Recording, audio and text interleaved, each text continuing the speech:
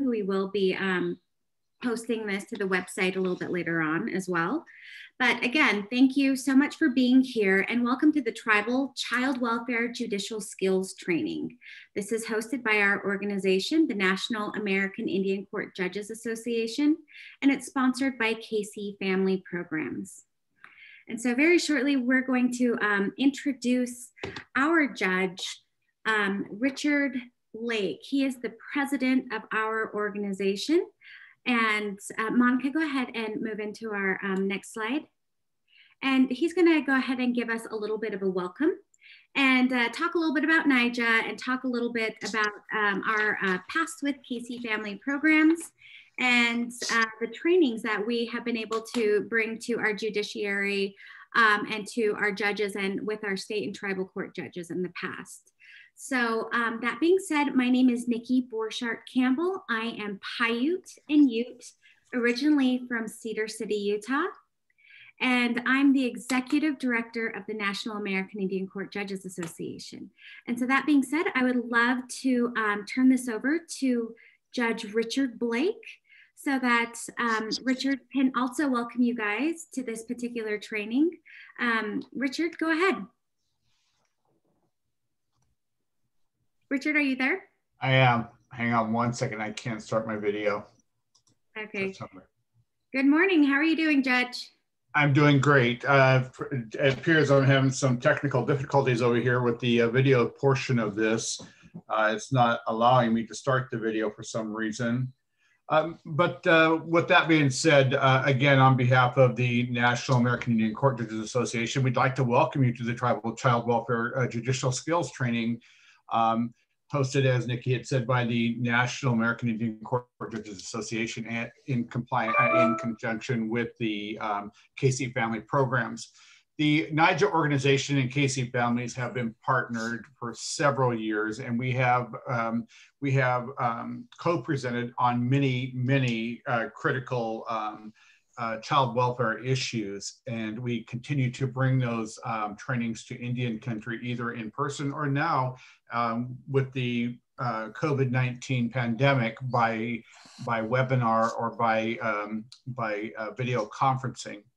It's we've found that it's been challenging to do so, but we're gonna make the best of this, and hopefully the information that you're going to receive today is going to be beneficial.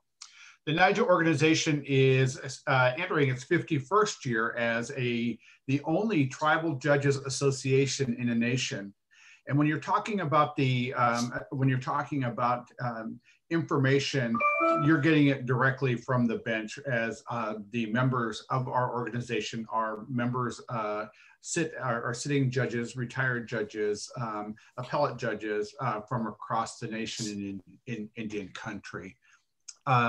Again, you're working with, as I looked at the agenda, you're working with some phenomenal people. You're a wealth of information here, and I look forward to continuing the collaboration with the Casey Family organization. On behalf of myself, my family, my people, I want to say happy holidays to each and every one of you, and please be safe. Back to you, Nikki.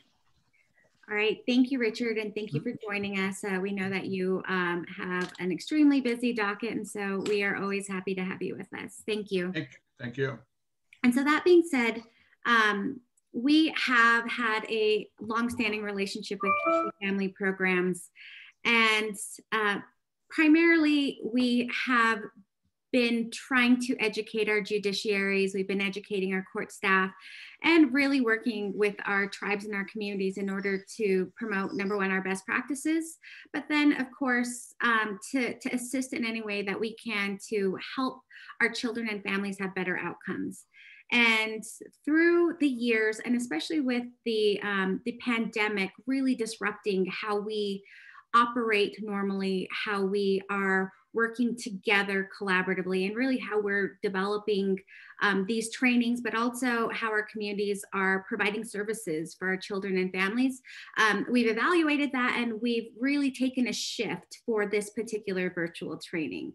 You know, normally we like to bring our judges to us. We like to have, you know, very in-person participatory type workshops with our folks, but we recognize that we have the opportunity to reach a lot more people with this particular type of training. So in looking at our best practices generally and looking at some of the best practices during the pandemic, we've really tried to shape something here with this particular training so that everybody can have a little bit of these best practices. So what we're learning as those of us who are working in the child welfare practices is that there are additional research that's informing how we do day-to-day business, and that includes everything from our understanding of the adolescent brain, the adult brain. We're looking at the brain science. We are looking at how trauma affects our families and children. We're looking at how unresolved trauma is affecting our families intergenerationally. And we're also looking at, you know, the interventions that also help and assist with our judges to make these decisions. But understanding that, we also know that these cutting edge types of research and training should be available to everybody who's working in all aspects of child welfare. So what we've been doing here in this particular training is we've really tried to shape it so that we're looking at what our judges need, what lawyers also should know and keep an eye out for, but we're also looking at, you know, how can we bring in some more multidisciplinary specialized training to help you understand the work that you're doing, to help you understand children, and to help you understand our families for better outcomes. So that being said, I'm going to go ahead and turn this over to Jack Trope of Casey Family Programs to also introduce himself. All right, Jack. Good morning, Nikki. I'm having the same problem as Judge Blake. It's telling me I cannot start my video because the host has stopped it. So I will introduce myself and Casey Family Programs quickly. Hopefully we can resolve it before the webinar starts. For those of you who don't know, Casey Family Programs is a national foundation. We work in the area of child welfare across the country, working with both states and tribes to reduce the need for children to go into foster care, to improve how those systems function, to keep families together and keep children safe and out of care whenever possible. Our unit, and my colleague Sherry and I will be doing the first presentation. Our unit is the Indian Child Welfare Unit.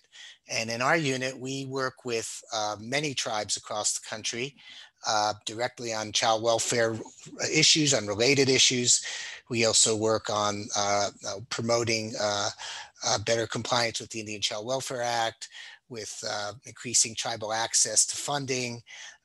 We work on issues around racism, inequity, and disparity and disproportionality in state systems. So, but our work is focused on Indian child welfare and on tribal programs. So we're very happy to be able to support NIJA, and particularly to be able to support something like this that's focused on the child welfare activities within your tribes. And so we're glad to support it, and hopefully we can share some information with you that you'll find useful.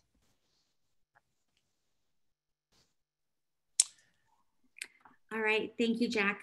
We are working on the camera issue right now.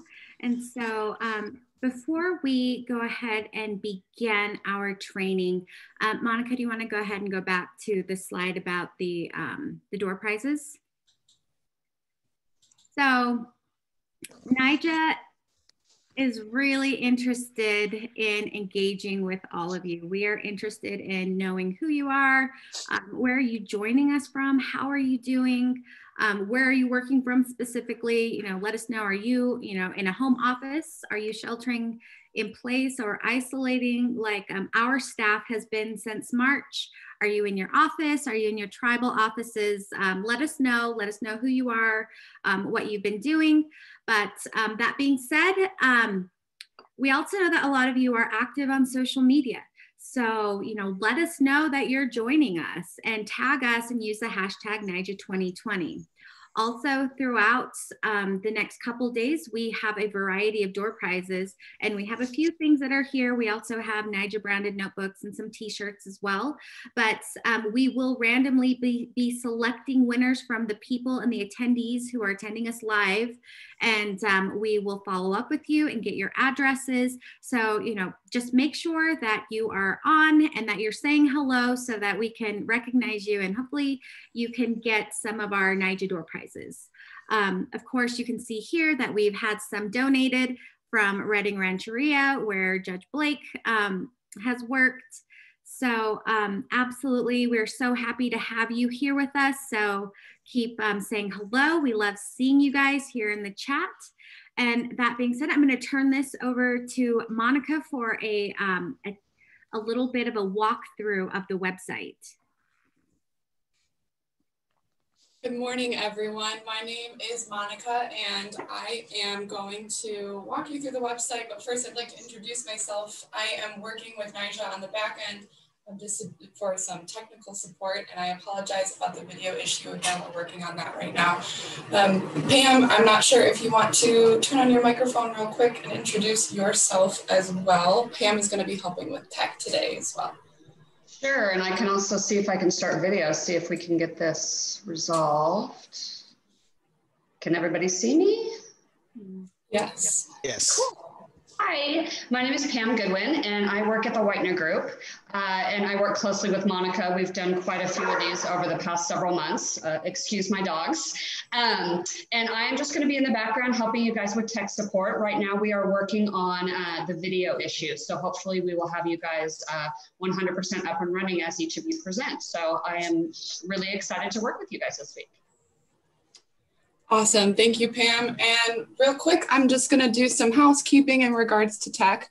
So you do have the chat feature. And like Nikki said, we'd really love to engage with you throughout the next couple of days. So feel free to use that chat function for general conversation, for comments, for introducing yourself, for chatting with other attendees, as ever you, in whichever way you please. And then there's also a Q&A function. You should see it on the bottom of your Zoom toolbar, and in the Q&A function you can write questions to the panelists, and at the end of each session there is some allotted time for a Q&A session. So feel free to ask questions as we go along, and then the moderators will pull from that at the end of each session. There's also a raise hand feature. If you raise your hand, then Pam or I will message you and ask you if you need any assistance with technology. So we'll be using it in that way over the next 2 days. Hopefully you've had a chance to take a look at the participant portal online. I'm going to pull up the participant portal now, so give me just a moment while I stop share screening.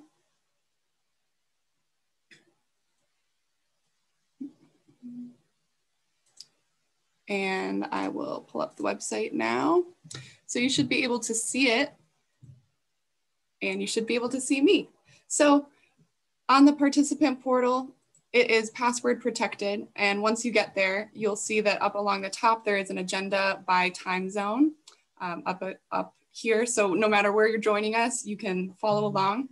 And then there is also a detailed agenda. So today you would click on day 1, and you can join this Zoom room right here. So if you log out during a break, then you could click this to rejoin. And if you are to click any of the speakers' names, then you can read their full biography there. So that is just a quick walkthrough of the website. And I am now going to pull back up the PowerPoint so we can get rolling. Thank you so much.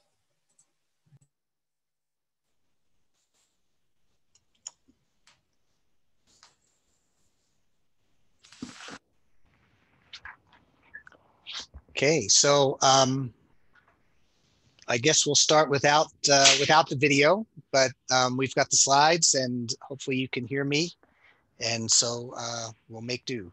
I don't know, Monica, are you controlling the slide deck? Perhaps you can move on to the first slide.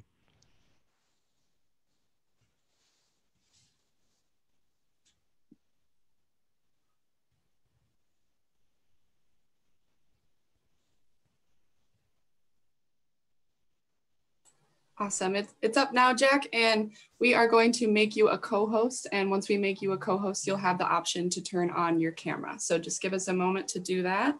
Okay. And we will be able to get that rolling.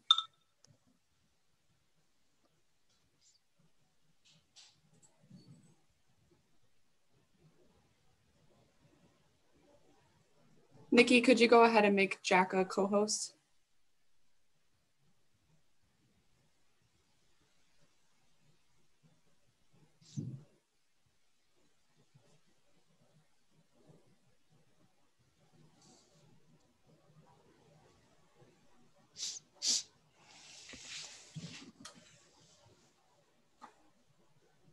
Jack, go ahead and start your presentation, and I'll ping you when you've been assigned as a co-host. Sorry about that. Okay, no problem. If we could advance to the first slide.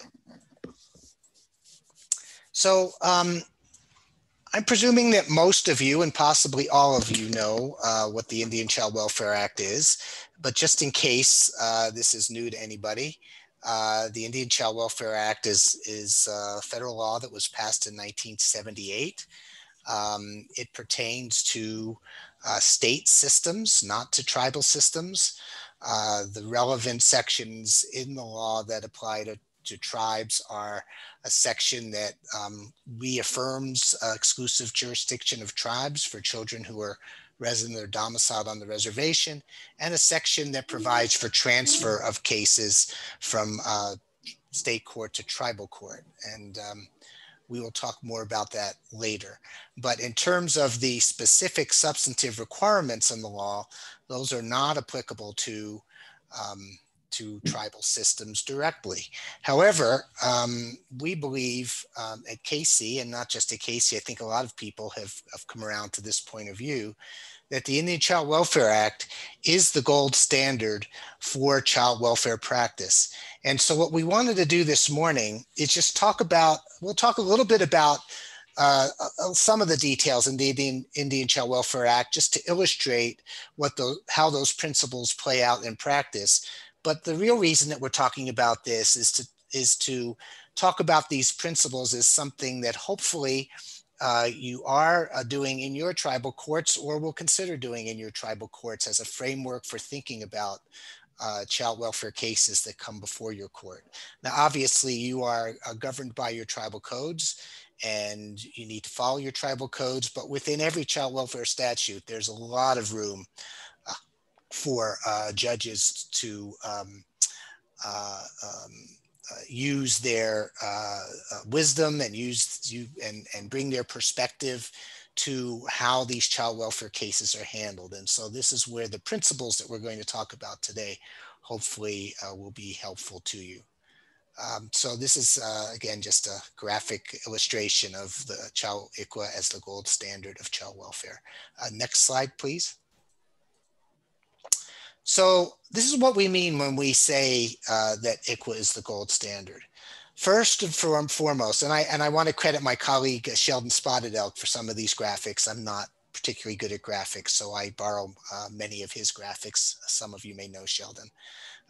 But this graphic here, I think, explains in a nutshell why we believe the Indian Child Welfare Act is the gold standard of child welfare. Because first and foremost, it emphasizes keeping children with their families whenever possible, whenever it can be done safely. Secondly, keeping children connected with their relatives, with their larger extended family network. And then finally, keeping children connected with their larger culture and their community. And we believe that this is best practice for all children, whether they're Indian children or non-Indian children. But we certainly believe that it's highly relevant to how the child welfare systems need to be treating Indian children and families. So now I'm going to sort of walk you through a little bit of the Indian Child Welfare Act so you can see why we think the principles are what they are. Next slide. Jack, you should be able to turn on your video now. Go ahead and give it a try. Okay. Awesome. There we go. Okay. Well, I can see myself at least now.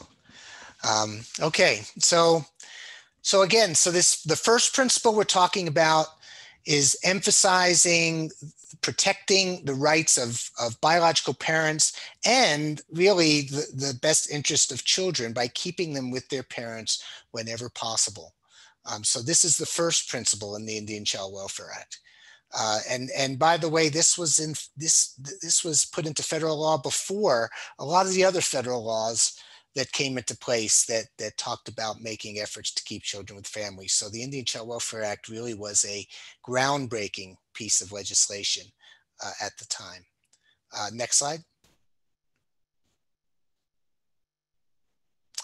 So here's some of the ways in which the law works to advance this principle. It requires active efforts to prevent the breakup of the Indian family, actually the Indian child's family, because it can be a non-Indian parent with an Indian child as well, and to reunify that family if a child's been removed. And so what the regulations tell us, what is active efforts? It means affirmative, active, thorough, and timely efforts to keep the child with his or her family or to reunify the child if for safety reasons the child has had to be removed. In the Indian Child Welfare Act, there's a higher legal standard that has to be met. It's clear and convincing evidence for foster care placements beyond a reasonable doubt for termination, which is higher than most state statutes. So it provides that additional protection. And parents can have input into the placement of their children. That's recognized in the law. Next slide. Okay. So again, I want to just give you an idea of what active efforts looks like, because these are all things that that really can apply in your courtrooms as ways to address families who come into contact with the child welfare system. So what does active efforts means? It means assisting the parents or the custodians through the steps of the case plan. So it's actively working with the family to deal with whatever has brought them into the system or into contact with the system. Done in partnership, well, with the tribe. That's a direction for the state, since you are clearly working with the tribe, but also with the child, the parents, extended family, bringing in extended family to support those parents and bring that network of support around the family. Documenting what kind of efforts are made so that you as a judge can ask the state child welfare agency or the tribal child welfare agency, what have you done to keep this family together, or what are you doing to reunify this family, and to do it as early as possible. So that's what ICWA requires. But as you can see, all of these things really are ideas that would make sense within a tribal court context. Next slide. So here's some of the examples in the regulations of active efforts. And again, not all of these would apply necessarily in your courts, but to give you an idea in thinking about how can we keep families together, what kinds of things are out there that can be done. And again, the Indian Child Welfare Act in the regulations provides a lot of good examples. Assessing the family with a focus on safe reunification if the child's been removed, identifying services, helping parents overcome barriers, making a diligent search for extended family members. So you may have a child who's living with mom, but there may be a whole paternal side of the family that's out there that could be providing support here. So finding those people. Culturally appropriate preservation strategies. Again, a lot of this is targeted towards state systems. Next slide. Keeping siblings together, regular visitation as long as you can keep the child safe, regular visitation in a natural setting, identifying resources like housing, financial, transportation, mental health, substance abuse, peer support services, monitoring progress, considering alternative ways to address the needs of the child's parent. So bringing in the community, bringing in ceremonies, bringing in culture, bringing in elders, whatever may be appropriate. We don't need to be thinking only within the box in order to provide to support a family. We need to be thinking out of the box, and particularly in tribal communities, there's so many different ways to think about this that's different than the way the state system thinks about child welfare. And I know my colleague Sherry is really going to go into that in greater detail in her part of the presentation. Next slide. So again, why do you keep children with their parents? I mean, maybe this is obvious to you and maybe it isn't, but it's worth remembering that by and large, children are better off if they stay with their parents or their custodians. It's traumatic to be removed from your parent or your custodian. And that's even true if they're moved to a relative home, although it's certainly less traumatic to move a child to grandma's home than somewhere else. But it's still traumatic to be moved away from the people who have been taking care of you with your parents or your custodian. And the research shows us that most children want to retain connection with their parents, even when there are problems in the home.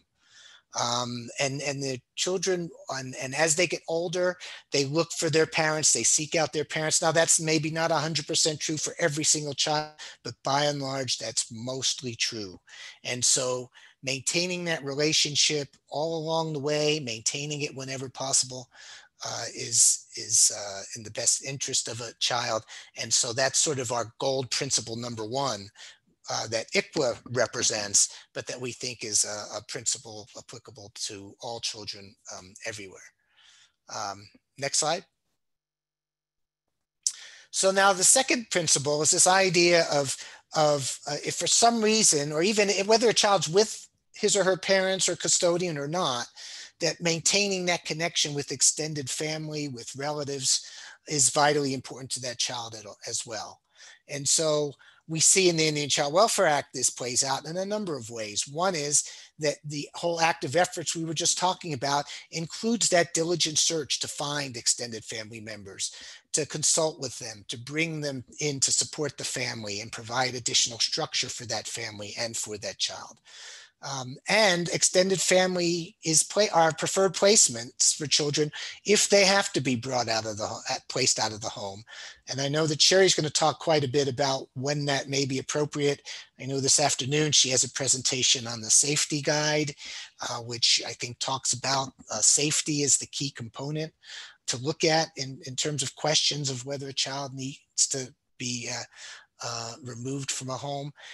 But in any event, if a child needs to be removed, the Indian Child Welfare Act says extended family is a preferred placement, relatives are preferred placement. And again, that's another best practice, another gold standard for how we ought to be treating children that come in contact with the child welfare system. Next slide. So again, just so that you understand how important this principle is in ICWA, I want to just talk a little bit about there are only very limited exceptions in ICWA when a child shouldn't be placed with a relative. One can be if a parent or child requests, but if they request in a knowing, deliberate way, that they have valid reasons, maybe they have a neighbor who's not actually a relative, but who the child has a relationship with, something like that.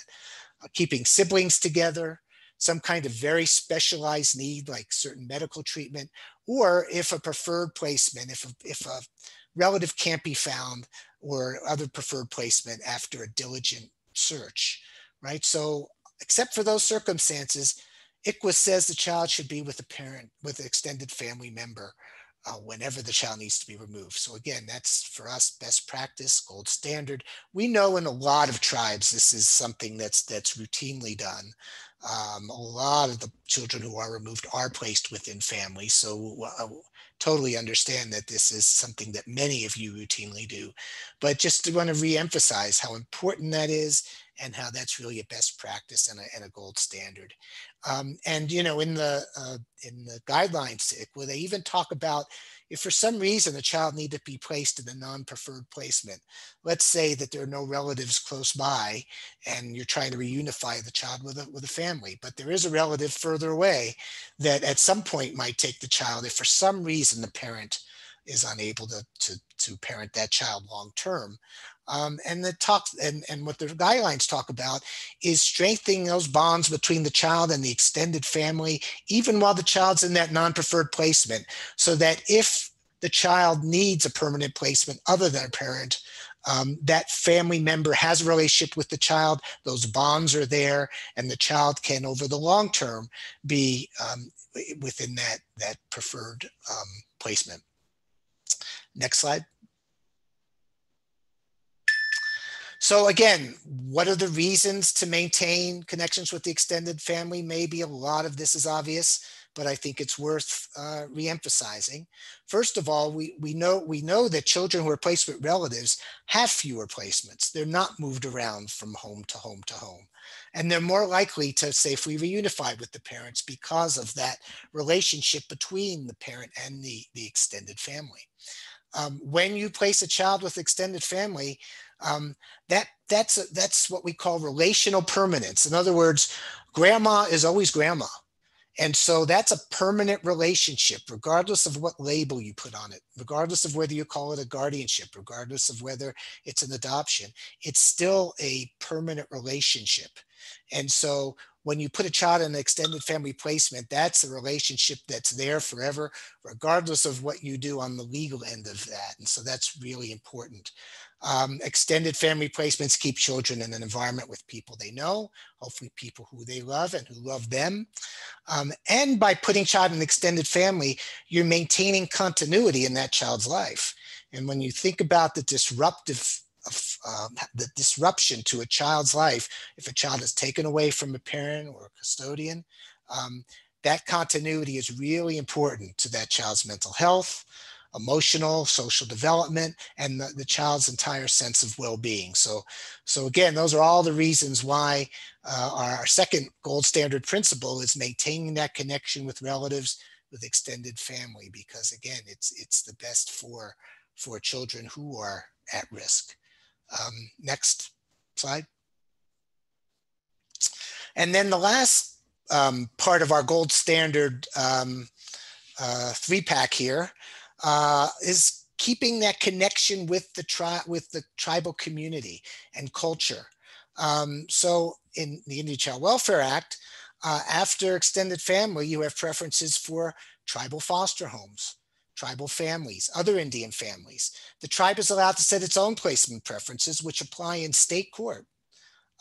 Same with adoption placement preferences. The tribe can set those preferences. It applies in state court. So again, it's that tribal connection, tribal empowerment, and connection between the child and community and culture that's emphasized. The social and cultural standards of the Indian community are supposed to be applied in state court, including testimony from qualified expert witnesses. What's a qualified expert witness? It's someone who's generally knowledgeable about your culture and the child rearing practices in the child's tribal community, right? And so again, in all these ways, the Indian Child Welfare Act tries to emphasize keeping the child connected with community, trying to keep the child connected with culture. Next slide.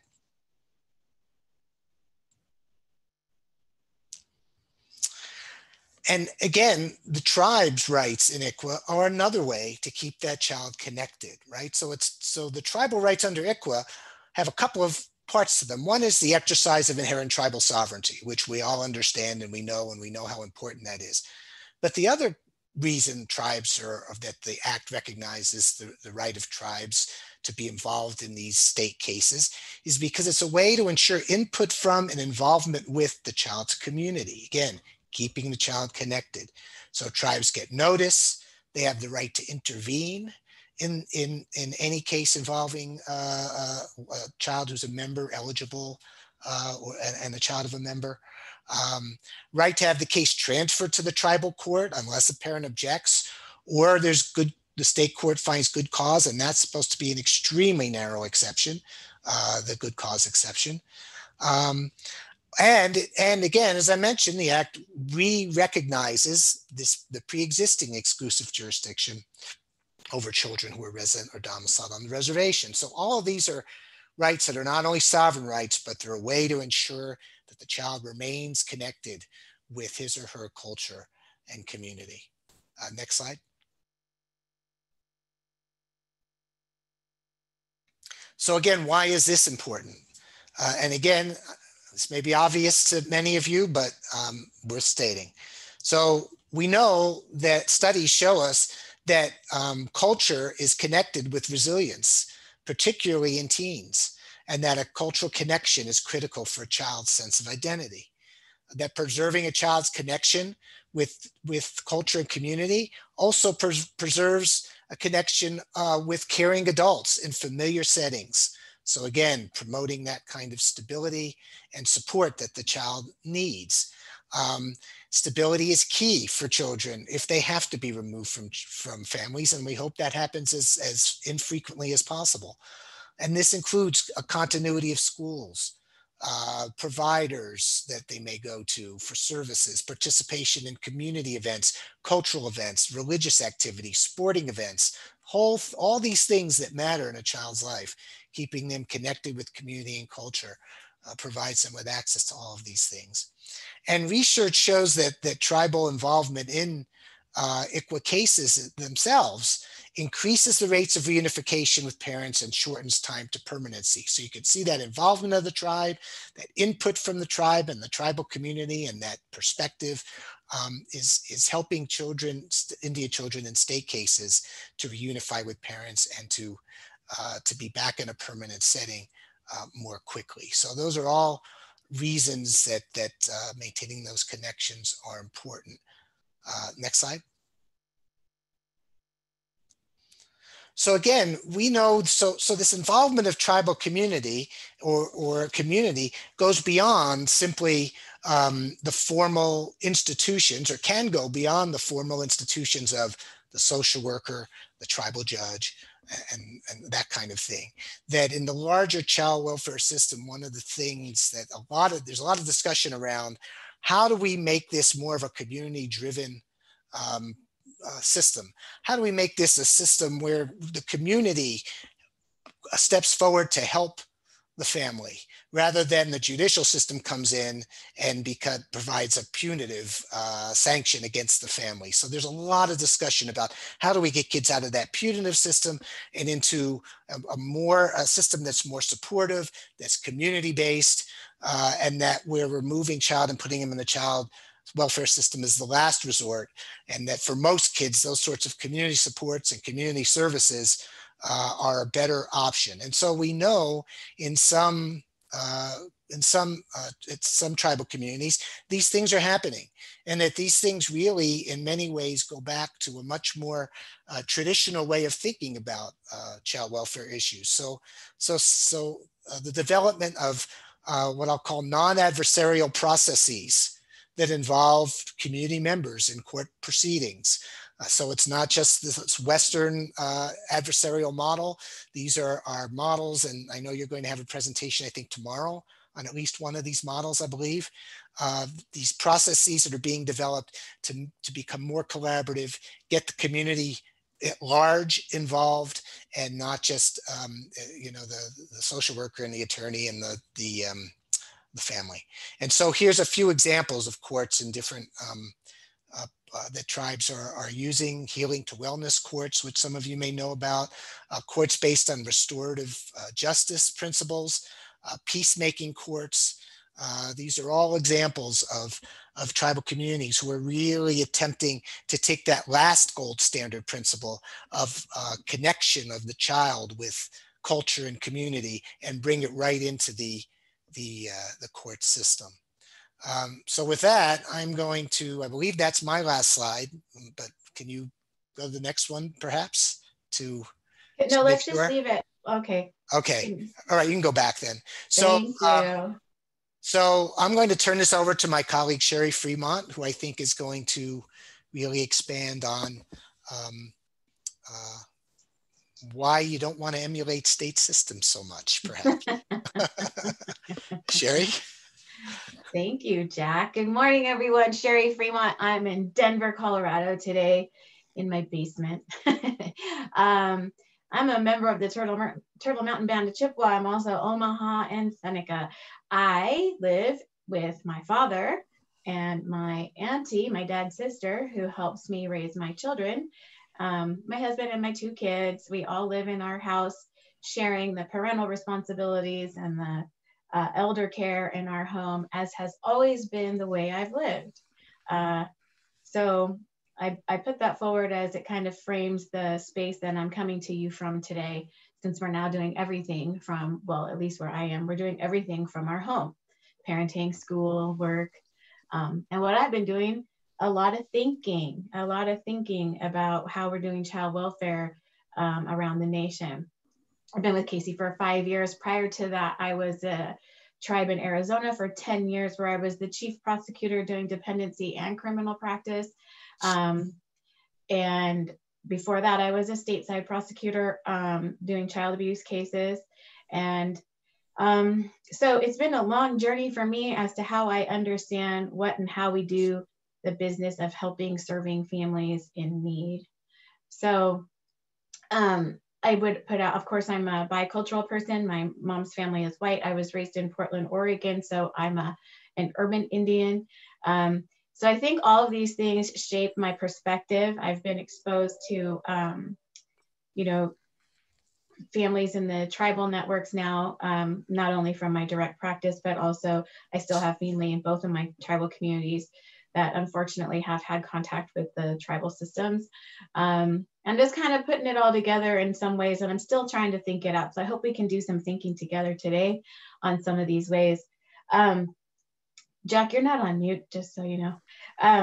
The first thing I would like to do in the chat, as I go through this a little bit, I would like us all to think about when you were becoming a person, right? So you entered the world one day, and for all of us, we have those as maybe longer than others. And as you developed into the human being that you are today, and I acknowledge we're still developing, but in your childhood, who influenced who you became today? Who guided you to your adulthood? Who guided your development of self? Who helped you be a good relative? So if you would, I would appreciate it if anybody would just want to put some thoughts in the chat about who those people are. All right, I'm ready for my first slide. This is something that I've been reflecting on for a while. For my tribal people, you know that we sometimes have a difficult understanding of what it means to be Native, what it means to be traditional, what it means to be a good relative. And this is my great-grandfather, Wajepa. His white name was Ezra Fremont. And at some point, my grandfather was asked, his children were taken to Carlisle, and somebody asked him how he processed this. How did he deal with the transition? Because he originally resisted colonization and contact with white settlers. But my grandfather said, somebody said, how do you accept that your children are going to these schools and wearing white man's clothes? And my great grandfather said, well, I look to the future. I can sleep easy if I die, if my children are prepared to meet the struggle that is coming when they must cope with the white settlers. So I think about this because we always put a lot of judgment on the values that we give people. But for me, this was a little bit of freeing, because I'm several generations behind him and feeling a lot of pressure to make sure my children knows what it means to be Indigenous, what it means to be tribal from our tribes, what it means to be a Manhan, what it means to be Ojibwe, but he knew that a lot of this was beyond what, he knew that there was a lot going on. And so he wanted us, as all parents of, I would say, every species wants, right? It's the most natural thing inside us, is to want our children to be able to be safe and to be able to just live. I mean, he didn't say he wanted them to thrive. He wasn't saying he wanted anybody to lose their culture. I don't think he knew what was really fully coming, but he wanted us to survive. He wanted us to be safe. This is in the time of the Indian massacres. And when they were, you know, language was taken from us, traditions were taken from us, and we were even taken away from our dress and our dance, etc. So I reflect back on this as we have come through this journey, and some of us are working on reclaiming or re-engaging with traditions and values. One thing they weren't able to take was our values, right? It's sneaking in ways, that has continued to sneak in ways, but we are family people. We are clans, and I'm going to go through the chat here and look at some of the answers we got. We got aunties, cousins, parents, grandmother, aunties, relatives, community, school and friends, my siblings, grandparents, teachers, my mother, my grandparents. So hardly anyone put just their parent. And I think that that's the fundamental way that in tribal values, in most, I know we're all very different, but we are not as closely related to the concept of a nuclear family as Western society. I'm sorry, well, I'm going to refer to the federal and the state governments as they. So they worked really hard to have us assimilate. So, you know, when they put us in boarding school, it was very clear that they wanted us to succeed. They wanted us to allegedly find a better way to be nuclear families, wear white clothes, be Christian, be capitalists, right? Be workers, be farmers, and leave all the things that are Indian behind. And they thought that, you know, I guess they thought that that was the best way. And I think in a lot of ways, we're finally starting to see the larger population, the Western perspective isn't always, it didn't turn out so great, right? So we need human beings. I think in this pandemic, we can see we need our people. We need our people. And I don't want my children to grow up only knowing me and their father as their guiding influences. I want my children to know their aunties, their grandparents. Like the fact that my children see their grandfather every day is a blessing that I can't put enough weight to. So the first thing I would mention about tribal practice and why it's different is one of the fundamental foundations of child welfare in the States is that it's a relationship from a parent to child, and it does not relate in the way of children to their child and community, except for maybe ICWA. So outside of the ICWA Act, right, the first reparative statute that we had, white values, Western values, were parents are in control of their children. Parents are and by and large, that's relatively true, but it doesn't connect, it didn't latch well with our idea that we are communal people.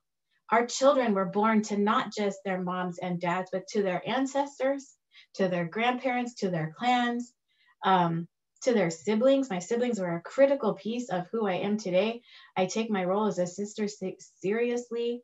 And so all of these familiar relationships that we have are fundamental to who we are and our values, but it is not recognized in the Western perspective. It is in some ways starting to, in the sense that ICWA was the first one that really put a requirement about putting kids with their own family.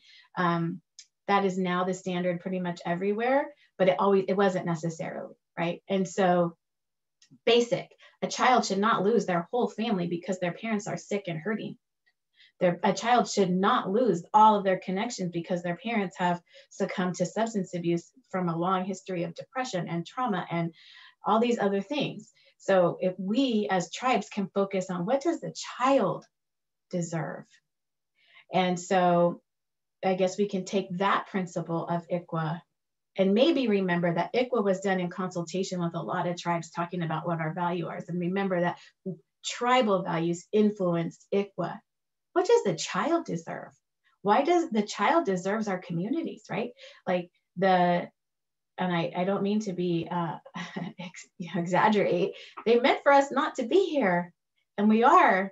But when our children are taken by standards that are not our own, we continue to lose our communities. You know, there's almost a half a million children in foster care in the United States. For tribal children, we are on rates of care beyond what for white children and other children. In many cases similar to how we treat Black families, but in some not. In states like Alaska and Minnesota, the rate of children in care is abysmal, taken from their families, taken from their parents, right? It's become very normalized. I would say in tribes that I've worked with, these kinds of things are very normalized. We're very angry, we're very emotional about the despair and the pain that our parents are struggling with, our parents and their ability to parent.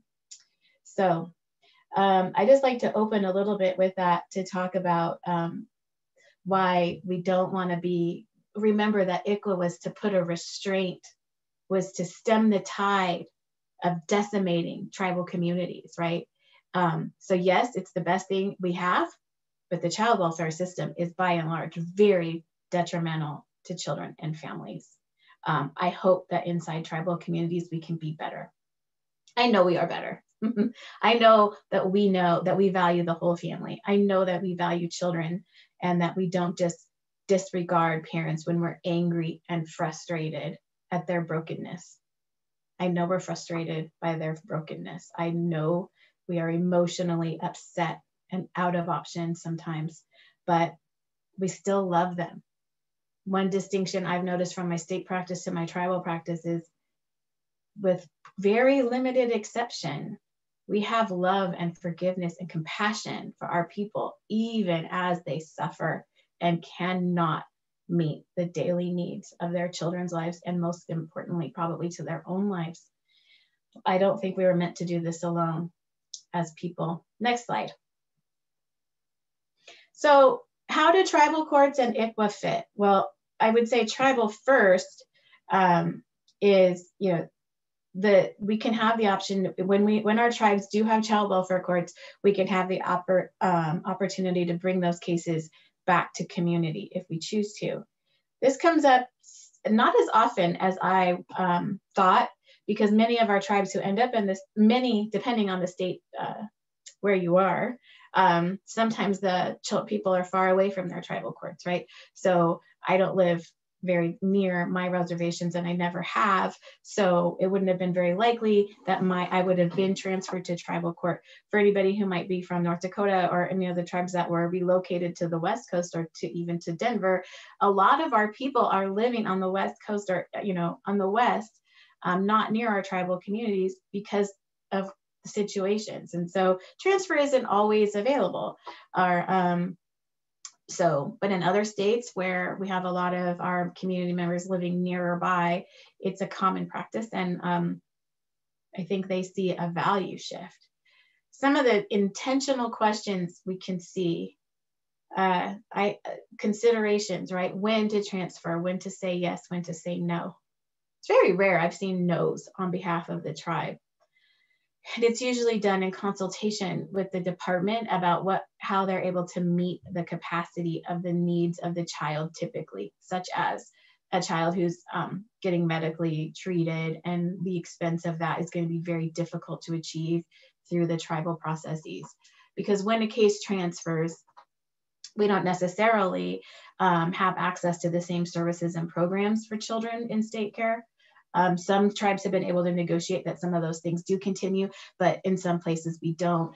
I think another significant piece here but we should really consider is, how are we treating the extended family? One thing that really is painful to me is how frequently tribal families are not permitted as placement in state systems, where in tribal they likely would have been.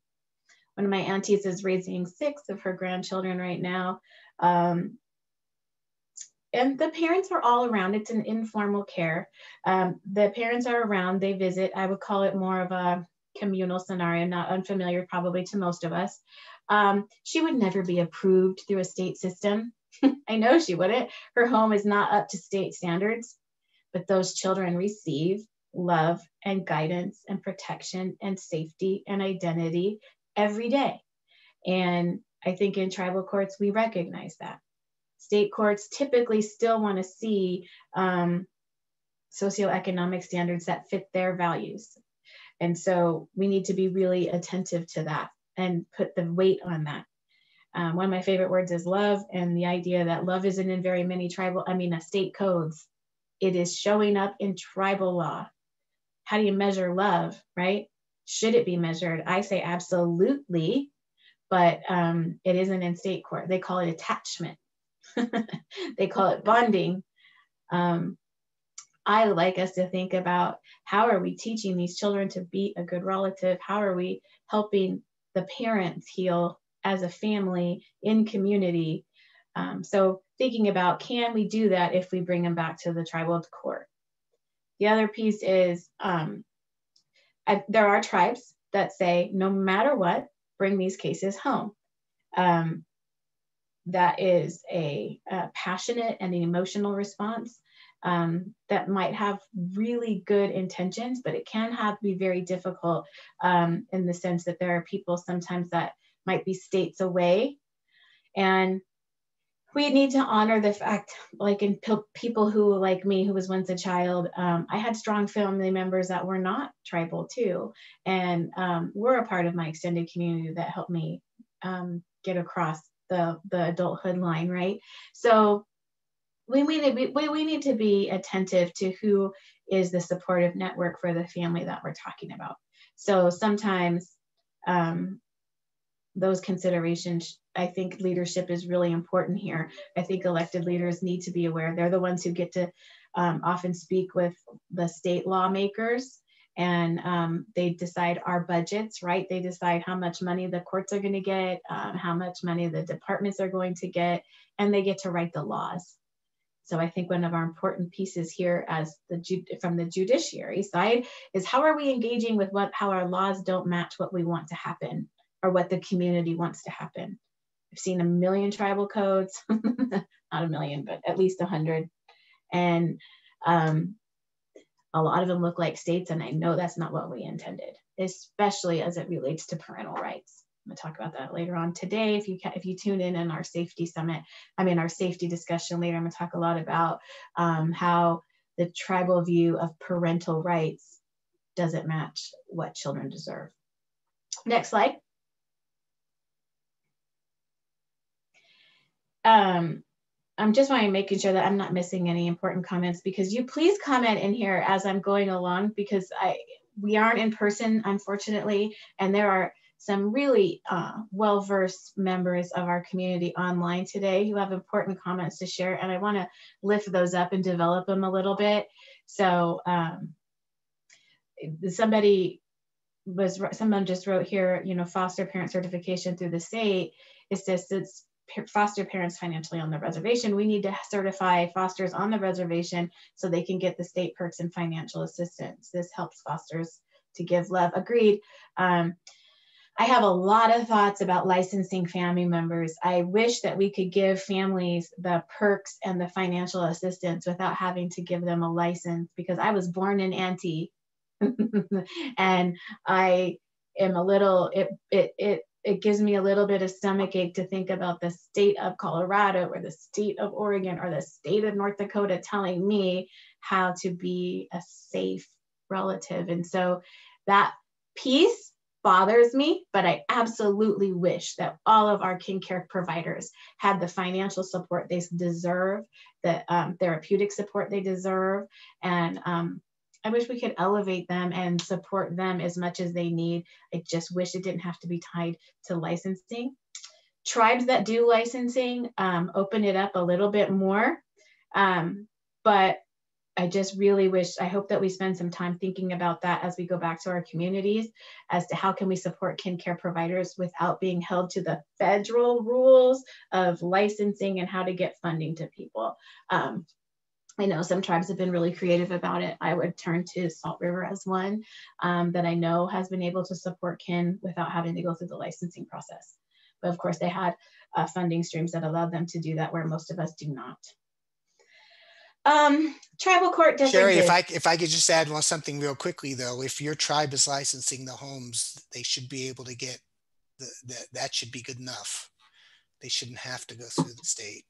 So I just wanted to throw that out. And I agree with what Sherry said, that not licensing at all ought to be an option for, and should not be a bar to financial support, but state licensing is not a prerequisite in most cases either. So say that explicitly. That's right. Just so you know, Jack and I at Casey are available to talk this out if anybody wants to talk about it in a deeper level. We're quite passionate about it. It's important to help our, if we can't support kin, we're going to lose children to stranger foster care.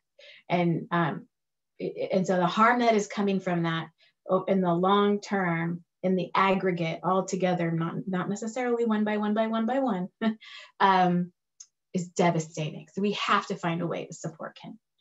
So one of the biggest differences in tribal court is constitutional application. So from my judges on the phone, on the call, on the webinar here, keep in mind that the United States Constitution and its interpretation is not automatically applied to tribal cases. The Constitution applies through the Indian Civil Rights Act, which holds up some of the pieces, but we have a right to our own tribal interpretation before we apply what's already been decided.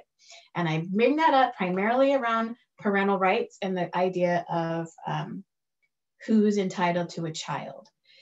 And I was wrong about this in the past, and it was easier to just follow state's jurisprudence on what the rights of grandparents were.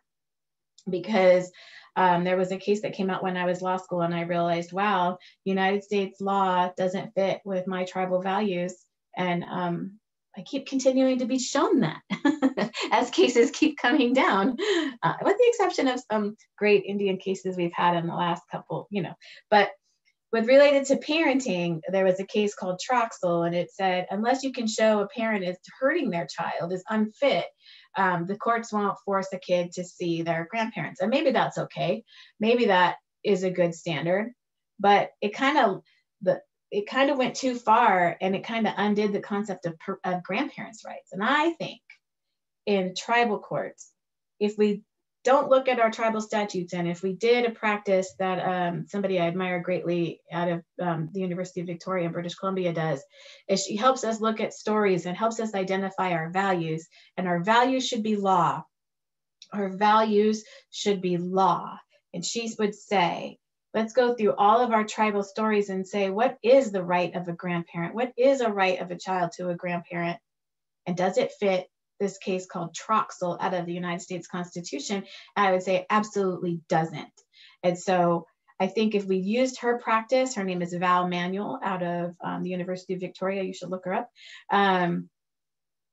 She would help us identify that the relationship of a child and grandparents and extended family and likewise needs to be better captured in our tribal laws. I mean, it wasn't our practice to put these in written writing and go to court and have a adversarial process of one to the other anyway. But if we're going to do that, make sure it's principled on tribal values. And I've been involved in tribal code writing when I was particularly around domestic violence and some of the child welfare too. And we missed this connection. We really missed it. And I think we need help in identifying how to bring those two. So for those of us practicing this, recognize it's really difficult. It's really important. Otherwise, we're just a subsidiary of the state courts. And we need to be very careful about how we elevate and bring our values into our systems. So the United States application of parental rights and some of the other things need to be interpreted through tribal law. We don't have to accept them completely. We have a right to interpret them under tribal law. So I highly encourage us to consider what our family values are as reflected through our tribal practices and customs.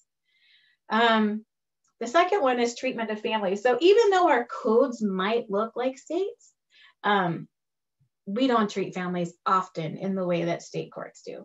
So some state courts have closed court and, they're very high. They withhold a lot of information from the extended family about the case. And then I noticed in our tribal courts, we're all very different, but some are much more open into bringing the family into the court without getting so scared of rules like HIPAA, etc. Not that I'm saying that HIPAA doesn't apply. It may, it might, but we have a right to write that into our codes and in our orders as to why we made decisions. So I just think our values have a much better chance of being elevated and included in a tribal court. Proximity. So when I was a state court prosecutor in a very big jurisdiction, I could prosecute somebody and put them in jail, and I could run into them. Never. I rarely ran into my witnesses, their family members, etc., out in the world.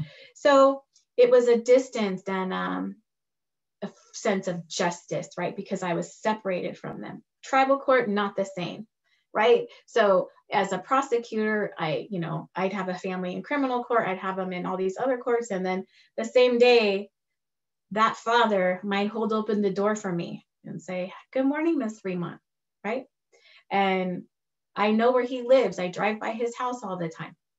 I can see him, good, bad, and ugly, but I can see the good in him. I can see him hold his baby out in the natural world. We have connection to our families that does not happen in state courts very often.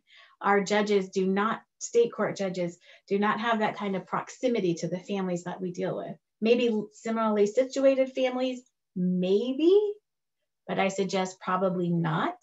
Most of the people that I engage with don't understand what it is to be poor, to be fourth generation of significant trauma, to be third generation, second generation of serious substance abuse, recovering from all kinds of abuse, but still a family. That kind of compassion is often missing in the state court system that we have the ability to bring forth. It does not mean we don't want to change and treat behaviors. That doesn't mean we don't want to change and treat behaviors, but we don't have the compassion in the state courts that we have the ability to have the emotional connection and proximity in tribal courts. We can do that. And we don't need to get as, again, I don't like this word, but I'm going to use it, colonized or assimilated into state law ethics about what we see and how we engage, right? We need to be really intentional about that. We are different. We are different, and we can be reflective and ethical in our own way. Next. So I'm going to bring us back around. Removal. Why do we remove in tribal courts? For those of you who practice direct tribal welfare, what is our standard for removal? So under ICWA, the state is supposed to do active efforts to avoid removal. What can you do? What kind of safety can we do to not? We're going to again talk about this a little bit later. A lot of times that's based on what we had the capacity to do as a government or as a department. So what could we do to prevent removals, to not have removal? And I think that our strongest piece here in tribal communities is our natural resource of a family. Oh, I know families are mad at their relatives. I know that they're tired of it. I know that they're sick of it. And I know they just want the negative behaviors to stop. I know that. But typically, we have to dig deep into that resource as to how to keep that family together. I see a lot of communities, sometimes we're not even our own CPS workers, sometimes it's BIA and sometimes it's state workers. A lot of them is take now, ask questions later. And I think, is that the principle of ICWA? No. And would it ever be the principle of a tribe if we really delved down into it? I don't think so.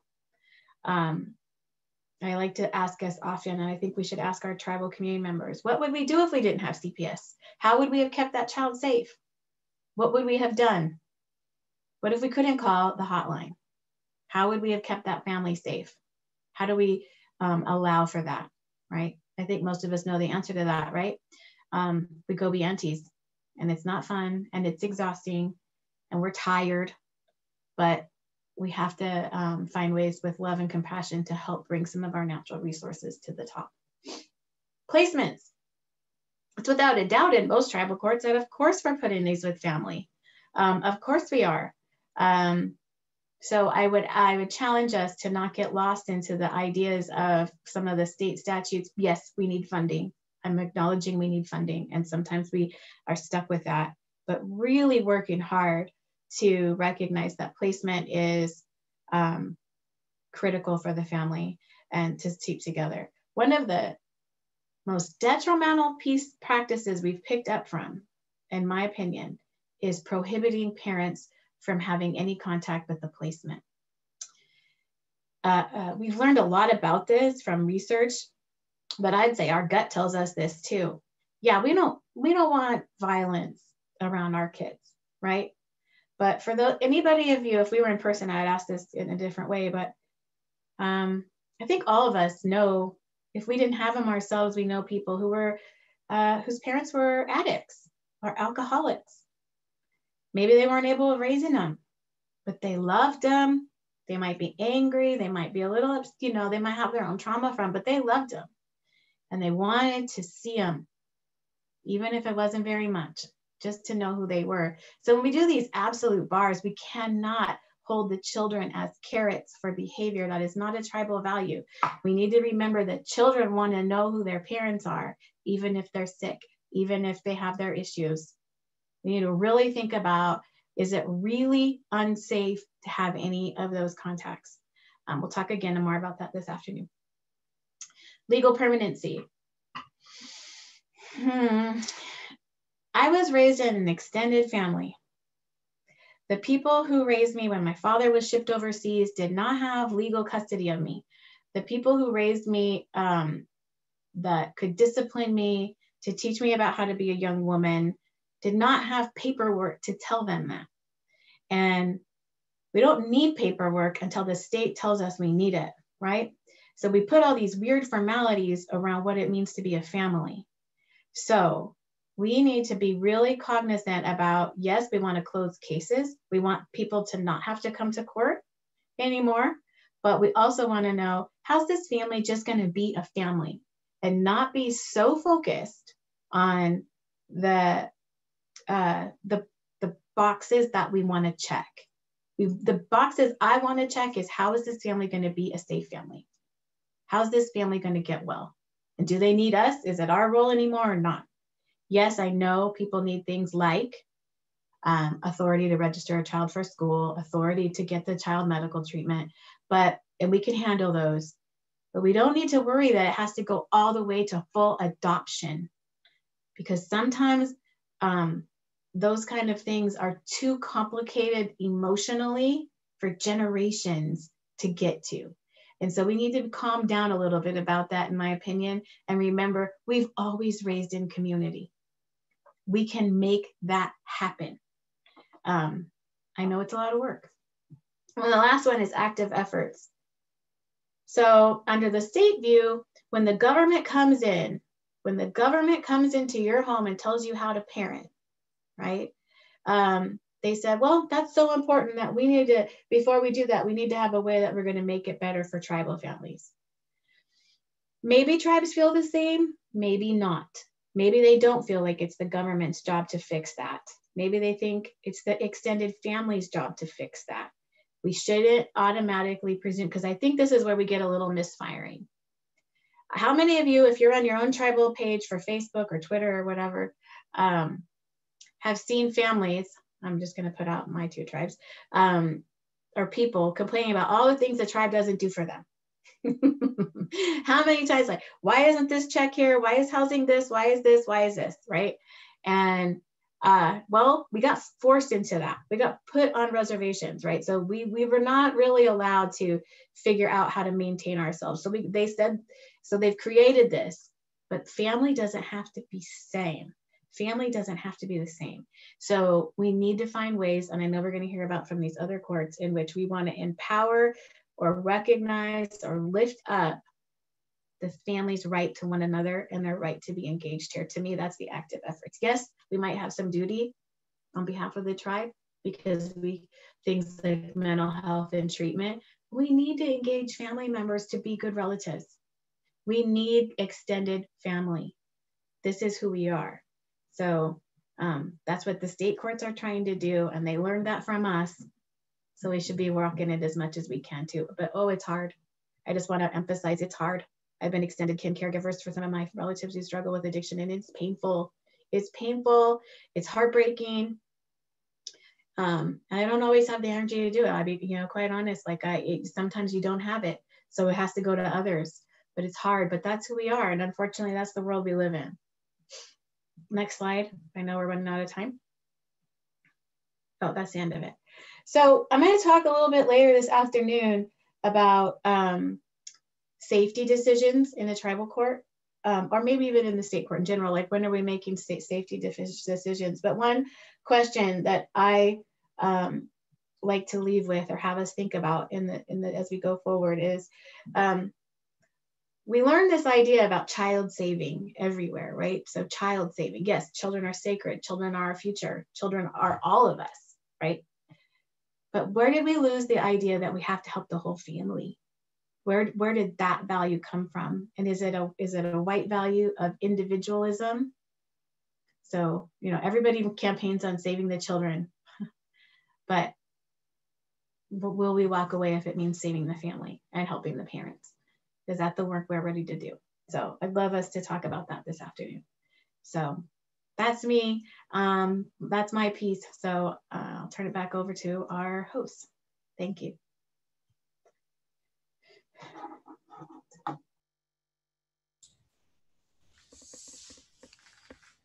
Thank you, Jack and Sherry. That was great. We have a few questions in the chat box and a few comments that I think we should vocalize. Jack, do you want to touch on tribal licensing for foster parents at all? Well, just that many tribes license their own foster parents. They fund them through a variety of mechanisms. Some of them fund them through Title 4E directly from the federal government or through tribal state agreements. Some of them fund them with TANF payments. Sometimes there's BIA assistance that can be provided through the Bureau. So there are a lot of ways that and obviously tribal funds, if the tribe has its own funds. So there's a lot of ways that tribes can fund those families directly. We also know a lot of tribes, families get custody outside the child welfare system, either informally or sometimes through a private guardianship proceeding through tribal courts. They generally don't get funded, but they can still get a lot of tribal support through services and other things if the tribe is prepared to offer that. And then if states are supposed to use tribally licensed homes as a preferred ICWA placement. And so if a tribal home is available and if a state places a child in that home, then the state should be paying that family. Now, obviously the tribe needs to agree to that. The family needs to agree to that. You need to figure out how that family is going to be supervised, because the family may want tribal supervision as opposed to state supervision. So those are details you may need to work out. But there are a lot of different ways that tribal homes can be funded, and it just depends on what's available to any particular tribe. I would add, so the state codes, the state licensing practices can, it's better almost always when we can use the tribal practices of licensing, but the assessments that they use are not very often culturally sensitive when you can. And the main thing about becoming licensed is typically when you become licensed, it's not child specific. And so that's a strange piece we found. We did a research project with Casey and several tribes and states for a couple of years. And we found that most families who take in a child, most people only want to take in their relatives. They don't really want to be in the system and take any child that needs placement. Some do, and that's amazing. But most people just are interested in taking care of their relatives and they need some help. And so it's complicated, and then we ran into many people who don't feel appropriate taking state money to take care of their relatives because they felt like they had a duty to that child, and then they just make it work. So there's a lot of different concepts out there, but funding is the main piece. Our families are struggling and financially struggling, and to have a new child in the home with daycare needs and food needs and clothes needs, it's hard. And so unfortunately, I just wish it wasn't attached to these weird words like licensing when they really just want to take care of relatives. Thank you. And I want to add that we're open for Q&A. If anybody has any more questions, you can just feel free to type them in the chat box, and we can address those. We'll give you a few more minutes.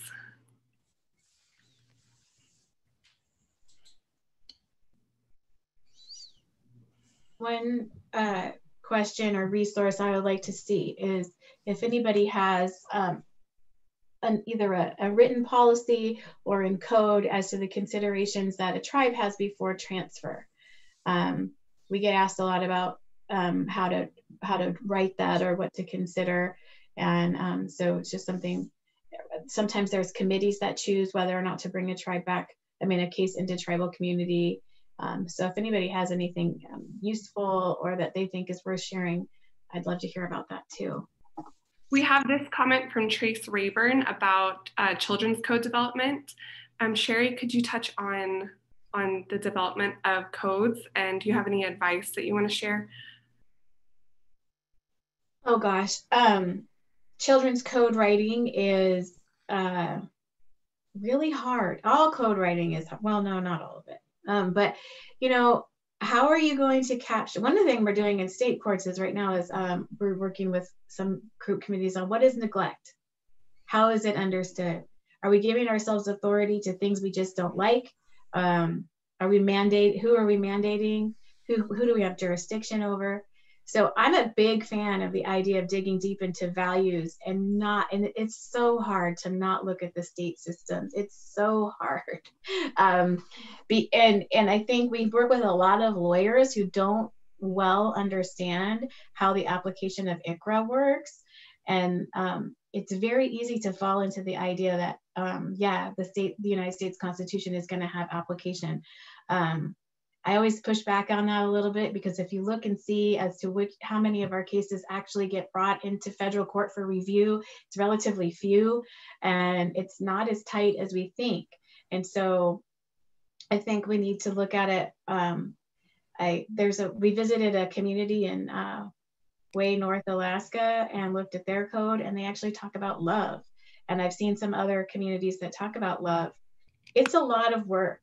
And I think Val does the best with it. But what I recommend is please don't emulate the states. The United States of America has more children in care than anywhere else. We are out of control with trying to control the way families are. Yes, we all want safe kids, but the involuntary process of the court system fails. Dragging families into court fails children and families almost always. And that's hard for me as someone who did it directly for 15 years to come to terms with. It might keep them a little bit safer, but the overall harm that we ultimately do is very difficult to process. And so I'm looking at these other types of courts that you're going to hear about. And when we look at codes, I really think we have to start from the lens of, honestly, from the land and the child up, right? And out, and not parent to child. We need to resist that first and foremost, that it's only a parent's right to their child. I think that'll do us ongoing harm. And so we really need to just scrap it all and talk about what are we doing and what do we hope we really are going to achieve. I don't even know if that helps. and let me just add another thought, because I know that sometimes people say, well, that's all well and good, but we want to get Title IV funds, and we want to do this, we want to do that. And so don't we have to do all of these things in our code? And one thing that I think people don't realize is that almost all the really important things that you want to do in your system are not dictated by any of these federal laws. under what circumstances are you going to remove a child? What kinds of supports and services are you going to provide to that child and family? Are you going to terminate parental rights ever? If you are, what are the limited circumstances you want to do that? And you know, where are you going to put your kids if they can't, if you have to remove them for safety? All of that is totally within the power of the tribe, whether or not you're running these programs or not. And sometimes I think people think that these programs tie their hands in a whole lot of ways that they really don't. So I would urge you not to somehow get fooled into the idea, oh, we can't do it that way because you usually can. And you need to. I agree with Sherry. Your codes need to reflect your values first and foremost. And there are ways to even shoehorn some things you might need to do to get funding in a way that doesn't conflict with your values. It's not always easy, and a lot of the people who work on your codes don't fully understand all of that, which is problematic. But I just want to tell you, it is doable. I think I've been guilty of this. I've had to work on it a lot.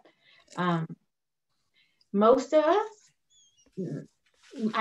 some of us are frustrated. We want better lives for our kids and families. We want things to look better for our babies, our kids. We want that. And we're out of ideas and nothing seems to work. And so we want a quick fix. We want it to stop. And we think that everybody thinks like we do and that they would make the same choices that we do. And so the brain science piece is critical to understand, multi-generational trauma. All of these things have to be considered when we talk about how we're going to make rules, because the same rules aren't going to be able to be met by everybody. And we need to understand how are we going to use our systems to develop over generations, because it's not going to happen in a year. And we have a lot to heal from. So just recognizing that a code isn't going to fix it. The most amazing child welfare director isn't going to fix it. The best judge isn't going to fix it. It's all of us sharing and coming together around our values and goals. I guess my timer's so done. Well, thank you, Sherry and Jack, for that presentation. And that gave us a lot to think about for the coming couple of days. And unfortunately, we're out of time for now. We'll take a 30-minute break and we'll resume the sessions at 11 Mountain Time. And don't forget to tag NYJA 2020 for door prizes if you're interested in winning one of those door prizes. So we'll just take a 30-minute break and we'll see everybody at 11.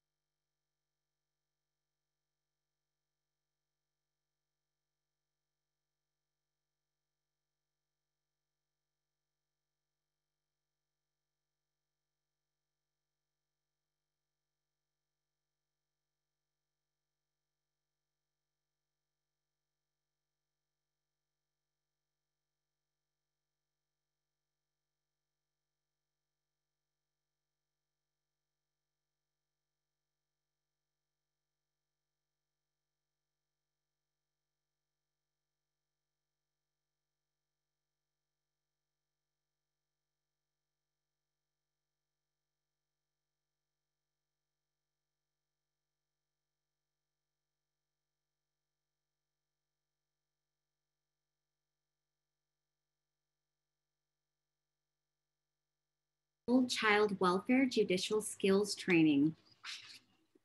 We're happy to have you back for the session, Best Practices for a Child Welfare Docket During COVID-19. So today we are going to have a presentation by Elton Naswood and a facilitated discussion with Judge Shannon Prescott. Elton Naswood is originally from Whitehorse Lake, New Mexico, and he grew up in Window Rock, Arizona on the Navajo Reservation. He resides in Denver, Colorado.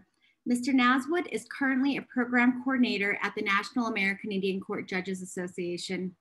Prior to joining NIJA, he was a senior program analyst in the Capacity Building Division at the Office of Minority Health Resource Center with the Office of Minority Health and the U.S. Health and Human Services Department. He provided health education training and capacity building assistance that included grant writing trainings and resource development and tribal health programs. Shannon Prescott is a citizen of the Muskogee Creek Nation and has dedicated her legal career to the practice of Indian law. She received a BS in criminal justice from Northeastern State University and a Juris Doctorate from the University of Tulsa College of Law. She currently serves as the district judge of the Muskogee Creek Nation Family Law Division, and she's also the district judge of the Delaware Nation. So that being said, I would love to welcome Elton Naswood and Judge Prescott, and feel free to also provide your own welcomes and introductions as well. Thank you, Elton. Thank you, Judge Prescott, for being here. Thank you.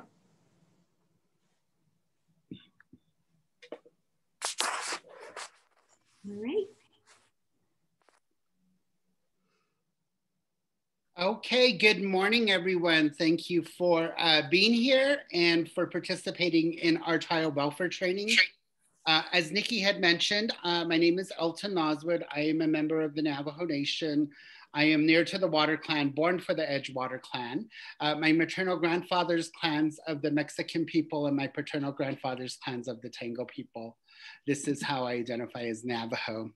So we wanted to share this session to talk about actually the times we're living in right now with the COVID-19 pandemic. So as part of the first part of this presentation, with my public health background, I'm just going to review some issues around COVID-19 as a virus and as ways that we can protect ourselves to kind of set a foundation for the second part of this presentation, which is more of a facilitated discussion with Judge Prescott around how her court has been able to adapt to these times. So with that said, we will go ahead and begin. So as you all know, we have been dealing with this coronavirus disease, which is also called COVID-19, since around about earlier this year. The COVID-19 is a respiratory illness caused by novel coronavirus that was first detected in China late last year in December 2019. And since that time, the virus has spread throughout the countries throughout the world, which also includes the United States. You know, this is a fairly new virus, and so a lot of the information has been has begun to evolve daily, and so we're still learning about this virus as well. How the virus is spread. So early on, it was known that the virus was contractable through droplets and affects our respiratory system. And it actually is easily spread from person to person when we're in close contact within about 6 feet or less. The droplets are produced by the infected person and can be passed on through coughing, sneezing, breathing, singing, and talking. And the droplets also have been found to infect individuals when it's inhaled and deposited on mucous membranes, those of which are lined within our nostrils as well as our mouth. So people who are infected but do not have symptoms can also spread the disease. This is what we've been hearing nationally on the news as asymptomatic individuals. And under certain circumstances, for example, it's easily spread through spaces that don't have large ventilations. And so we've seen situations where activities are held outdoors, whether it's eating in a restaurant, You know, there are some religious services that are held outdoors as well, and numerous events. But that allows for more of the ventilation, so then the airborne, the virus is not spread. So ways to protect yourself. So we've been hearing this constantly throughout the media and, you know, through public health campaigns, but these are 3 ways that have really helped to significantly stop the spread of the virus. And one of them is about wearing a mask. Wearing a mask to cover your mouth and your nose helps in spreading the disease.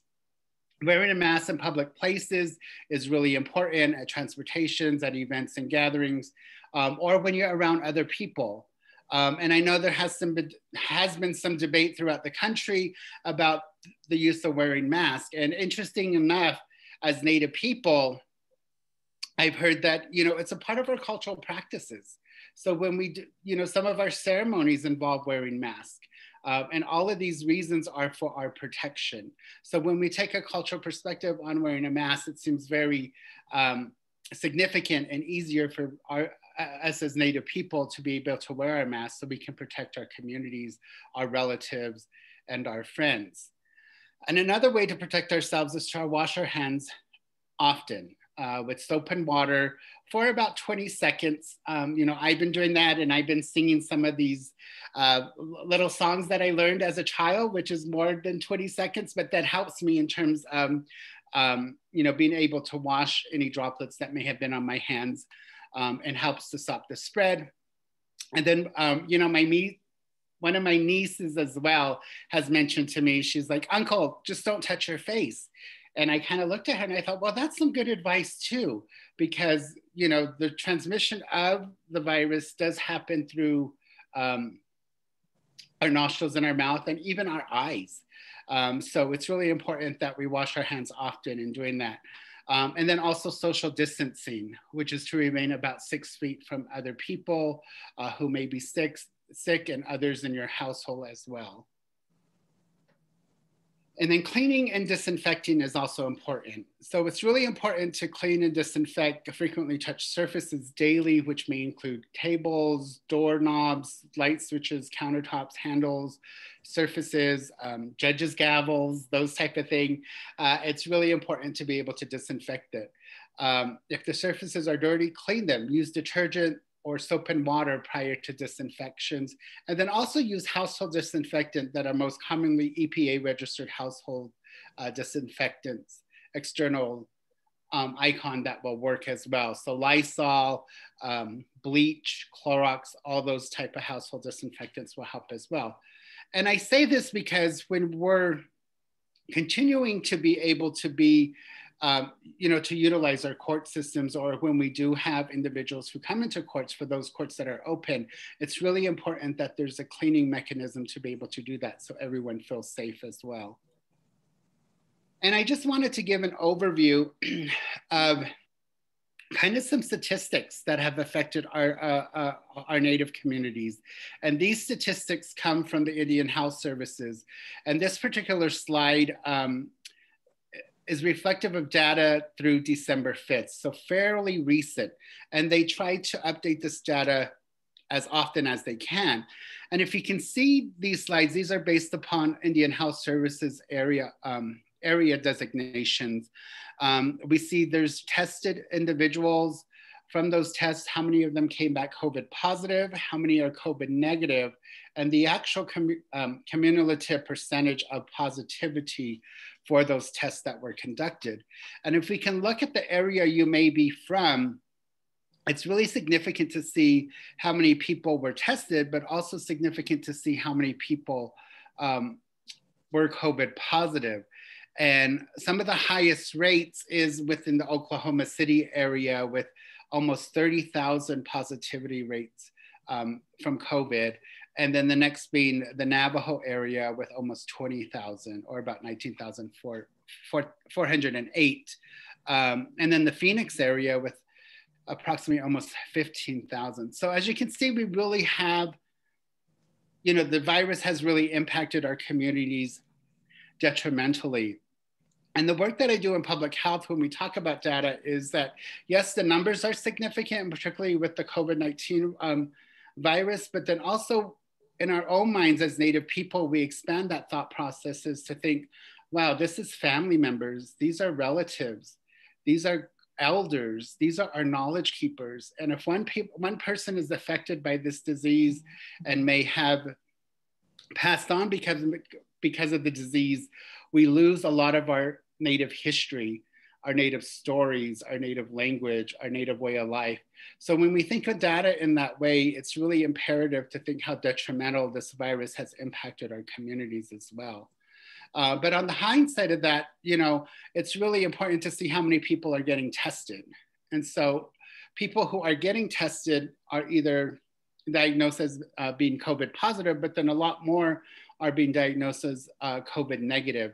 And it's really important that we continue to have individuals tested on that level as well. And this is just a map I wanted to show of the United States and how it has impacted our communities based upon the IHS areas. As you can see, the red dots or the red states that we see here are the ones with a higher rate of COVID positive cases. So we see Oklahoma, Nebraska, oh, not Nebraska, what's above Oklahoma there? Kansas. Kansas, I believe. Okay, yeah, thank you. The map is a little, you know, and we see a lot of the places on the west and the north, and then our relatives to the north in Alaska have been impacted as well.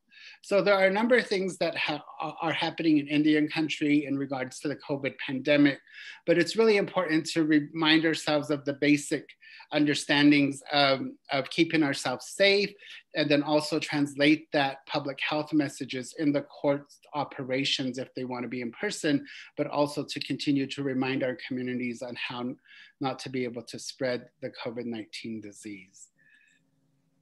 And then I also wanted to share a couple of resources. I did get the slides and the information primarily from the CDC .gov website on COVID-19, as well as Indian Health Services. But these are additional resources if your court would like to look for additional information around COVID-19. NIJA, we do have a COVID-19 resources for tribal courts.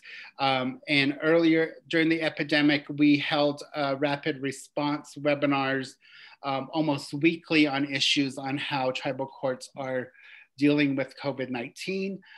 So those are on our websites, and you can actually access the webinars as well on different topics. And then also the National Council of Juvenile Family Court Judges Association does have a resource and update page as well.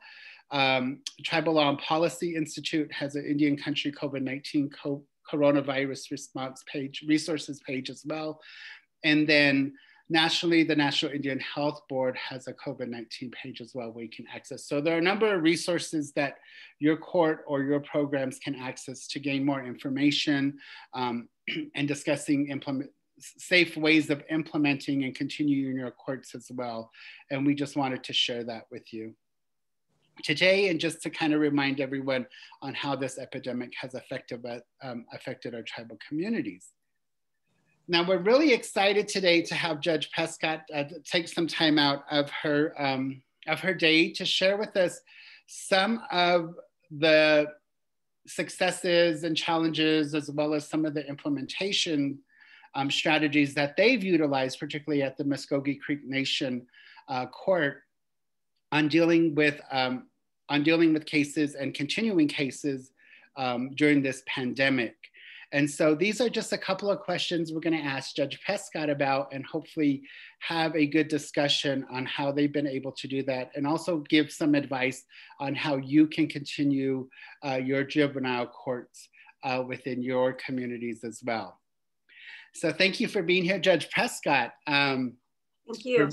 Yes, we're really excited to hear what you all have done, and hopefully some ideas will come and be utilized by others who are joining this webinar today.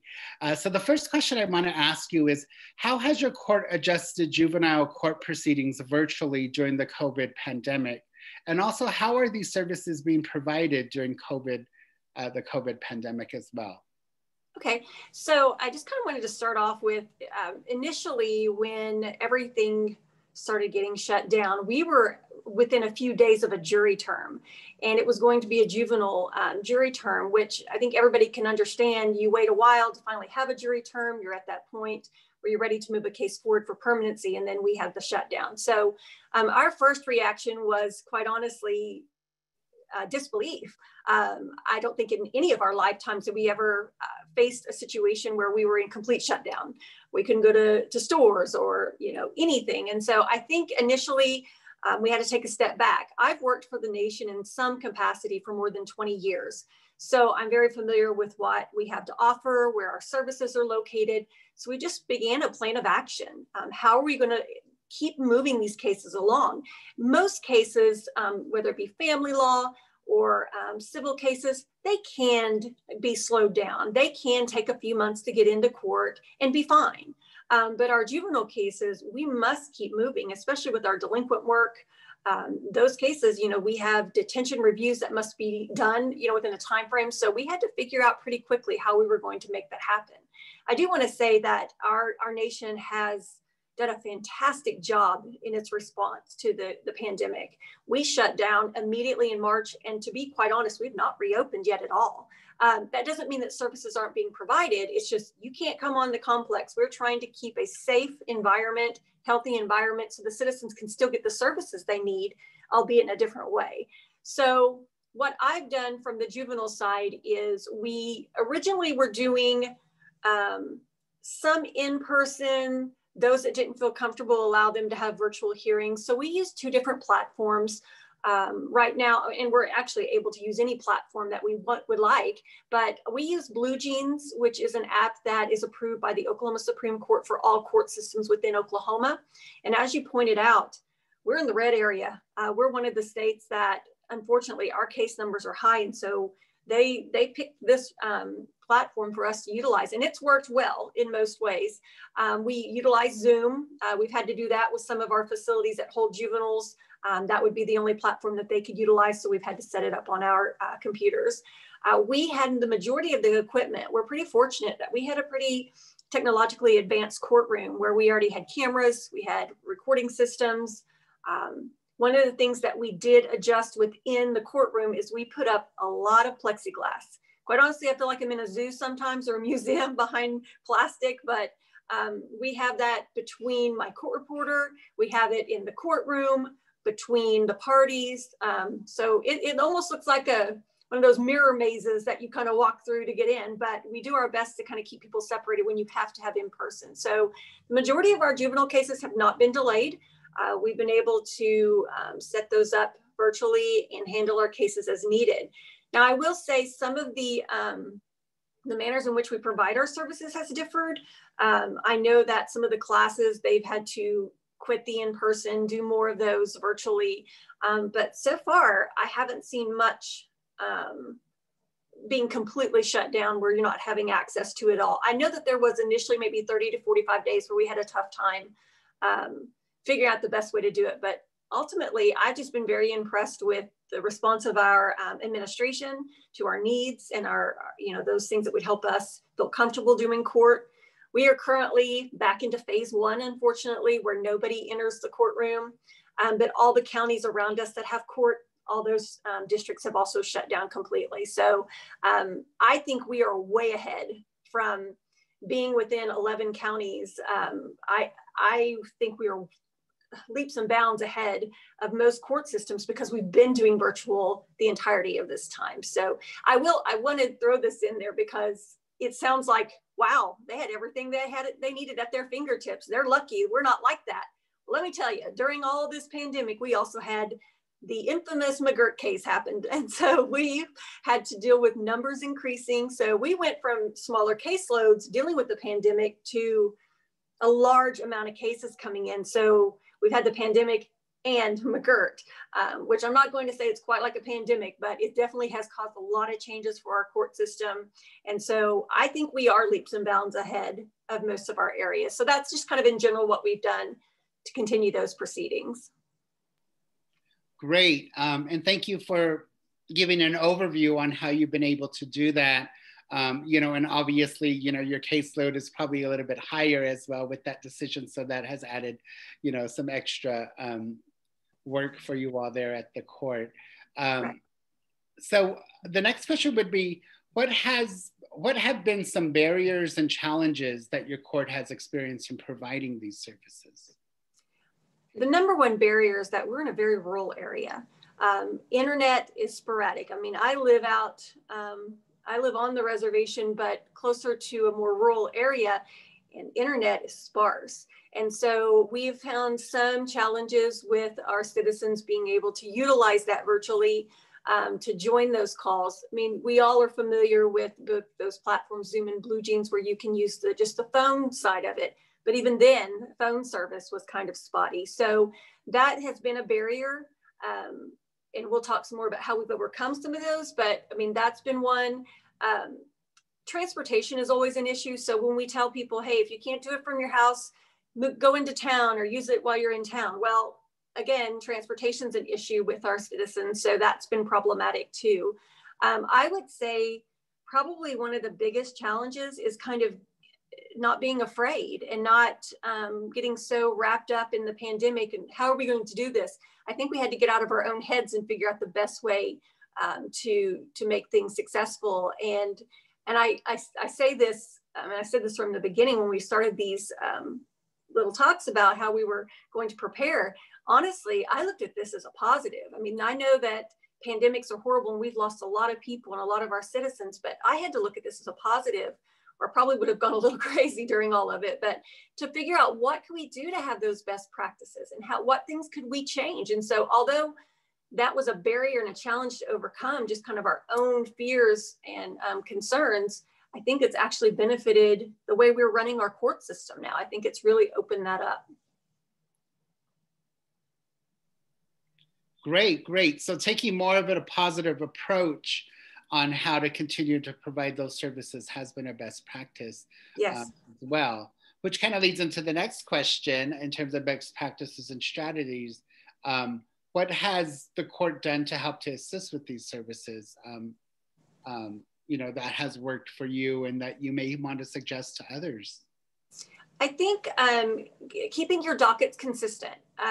We have found that, especially in juvenile deprived or those dependency cases, the families are very nervous when they come into the courtroom. And it's almost, you know, even though you try to make it less adversarial, being in a courtroom is adversarial. Just in the, you know, watching TV, that's the kind of thought you have or takeaway that you have from watching that. One of the best things that I found is that giving that flexibility to appear virtually has actually calmed people. I was surprised that during our process, it's almost less adversarial. I feel like I'm talking to them. I'm not in a robe sometimes, you know, I mean, like right now. And I felt like they had an opportunity to be heard and they were more relaxed in their own setting. So I felt like that might be something that we consider, whether it be from the judge's perspective, even the courtroom, leave the bench, sit with everyone and have those conversations. Because when I start a case, a juvenile deprived matter, I served as a former prosecutor for the nation. So I've served in a different capacity, whether representing parents, prosecuting those cases, and now as a judge. And if people don't feel like you're on their side, you've already set them up to fail. And I felt like this is a good practice for us to look at this as a less adversarial case, especially in the early stages, so that we can work with the families. If they feel like I'm up there just quote unquote judging them, they're going to be very nervous. And so I think a best practice is really, that's helped me understand that, you know, everybody has their role, but we're a team. And if we want them to be successful, the team needs to be on their side. So I think we need to start looking at that, allowing them to appear virtually if necessary. If they, and I kind of want to bounce off of that. We expect a lot from these families. And I look at that and I think I have every resource at my fingertips. I work, I have a spouse, I have, you know, all the support system, and I don't know if I could complete that plan. And so what can we do to make it easier for them? And I think if you can say, hey, stay at work, but on your lunch break, join us for court and let's talk about how you're doing. And I do think that we need to consider that in some of our cases. So I think that's a best practice overall, regardless of pandemic or otherwise, that we look at that. I also think making sure that this gave me an opportunity to get forms in order that we had not had a chance to do. Adjudication forms, disposition for our treatment plan forms, getting those orders prepared. And so we've started that. I prepared those forms. We've been able to finalize minute orders. So, I mean, I think right now it's really worked for us in a positive way. Like I said, I try to pull a positive out as much as I can, but keeping that risk low as much as we can. So just looking at different options. I also think when we're working with our services, it has helped if they can do a service virtually rather than going in person. I think the only limitations I would have with that are serious domestic violence situations where that may be their only opportunity to get out of the home if they're still with the abuser, and making sure that they have safe ways of participating virtually. That would really be my only concern. But otherwise, it seems to be working for us and making it less adversarial during all this.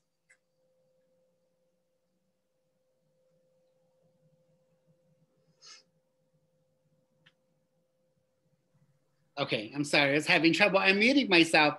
Thank you for providing some of those strategies, redoing, some of your docket forms, being able to do services that are virtual are really important. Are there any successes that you've seen through being able to provide and adapting these proceedings of services? Well, and I think, like I said, we're kind of leaps and bounds ahead because when the courts have been shut down, they shut down dockets altogether. And we've been able to continue to move our families forward. This kind of falls within a success and a best practice, but rather than wait 90 days for a review, if things are going well in a case, we've been able to just email each other and then they'll submit it to me saying, hey, we all agree it's time to move into unsupervised visitations, or we're ready for trial reunification, or ready for these different things. And so we have been able to do that without even addressing it in court. So I think it's actually streamlined our process and helped our families move forward rather than waiting until the next review period to determine if they're ready to move forward. So I feel like it's a success if you can move a case forward and into trial reunification and get permanency for children. And so instead of waiting or being delayed because of the pandemic or otherwise, getting those cases moving forward. I also think, this is one thing that was a barrier initially too, but we've kind of figured out a way. Visitation. You have children in foster homes leaving the foster home, going somewhere, or having the parents come into the home, and that concern about exposing each other to the virus. And so initially we thought no visits. Well, then that's just really not what the best way to handle that for these children. They need to be able to see their parents. So we set up and provided, whether it be an iPad or otherwise, our tribe gave out monies to get those virtual things, whether it be iPads or tablets or otherwise, so that we could do visits via Zoom. Not the best, but initially when we were very concerned about contamination and bringing kids in and out, that seemed to work. So they've set up Zoom conferences, Zoom meetings, allowing them to see their children, and then finding a clean place that's been sanitized, allow the parents to come in, check their temperature, do different things so that we can allow them to have contact with their children. So I think that's been a success. At first, we had to slam on the brakes and think, no contact, but we tried to figure out the best way to do that. That could be safe for everyone, but still maintain that contact with their children. So, overall, I think we've done a really good job in maintaining safety as much as we can. And I'm not going to lie, we've still had exposures. I've been tested a number of times just in case. But I think we've done the best that we could in the situation at this point. Great. And one of our other questions that we have is, how does your court address and handle confidentiality issues in juvenile cases while utilizing virtual platforms? So when we do a docket virtually, we assign individual login codes for each case. And those are provided directly to the parents, to the attorneys involved. And before I even start a docket, I go around and I notify or ask them to at least tell me who they are on the call. I ask them to put their name on it when they do call in, or if they're joining virtually, so that I know who they are. If not, I identify them by the last 4 digits of their phone number. Who is this calling?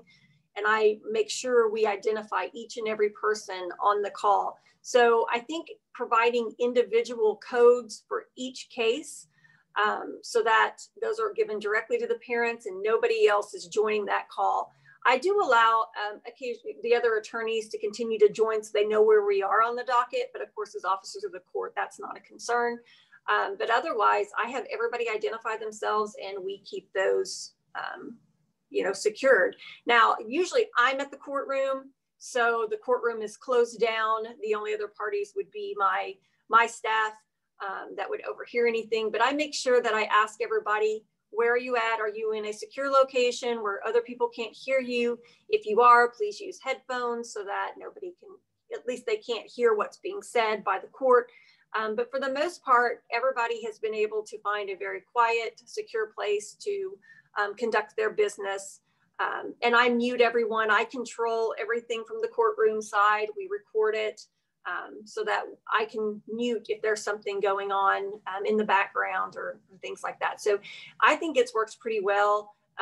We only email through security emails through the nation to the attorneys so that we don't have any issues with these reports or anything getting out to the wrong hands. So I think we've been able to button it down pretty well so that everybody can participate with confidence that there's not going to be any breach in confidentiality.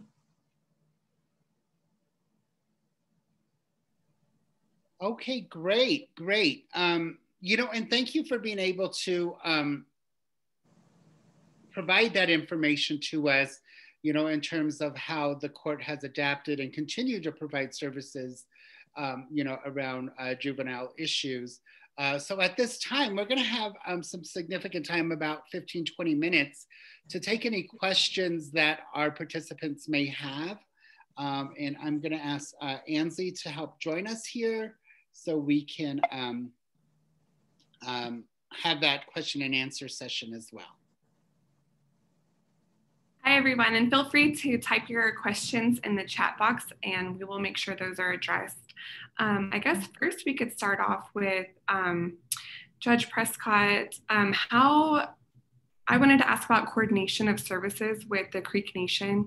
How has that been affected by COVID? I think initially, like I said, there was about a 30 to 45 days where we were just trying to catch up, trying to figure out what we were going to do.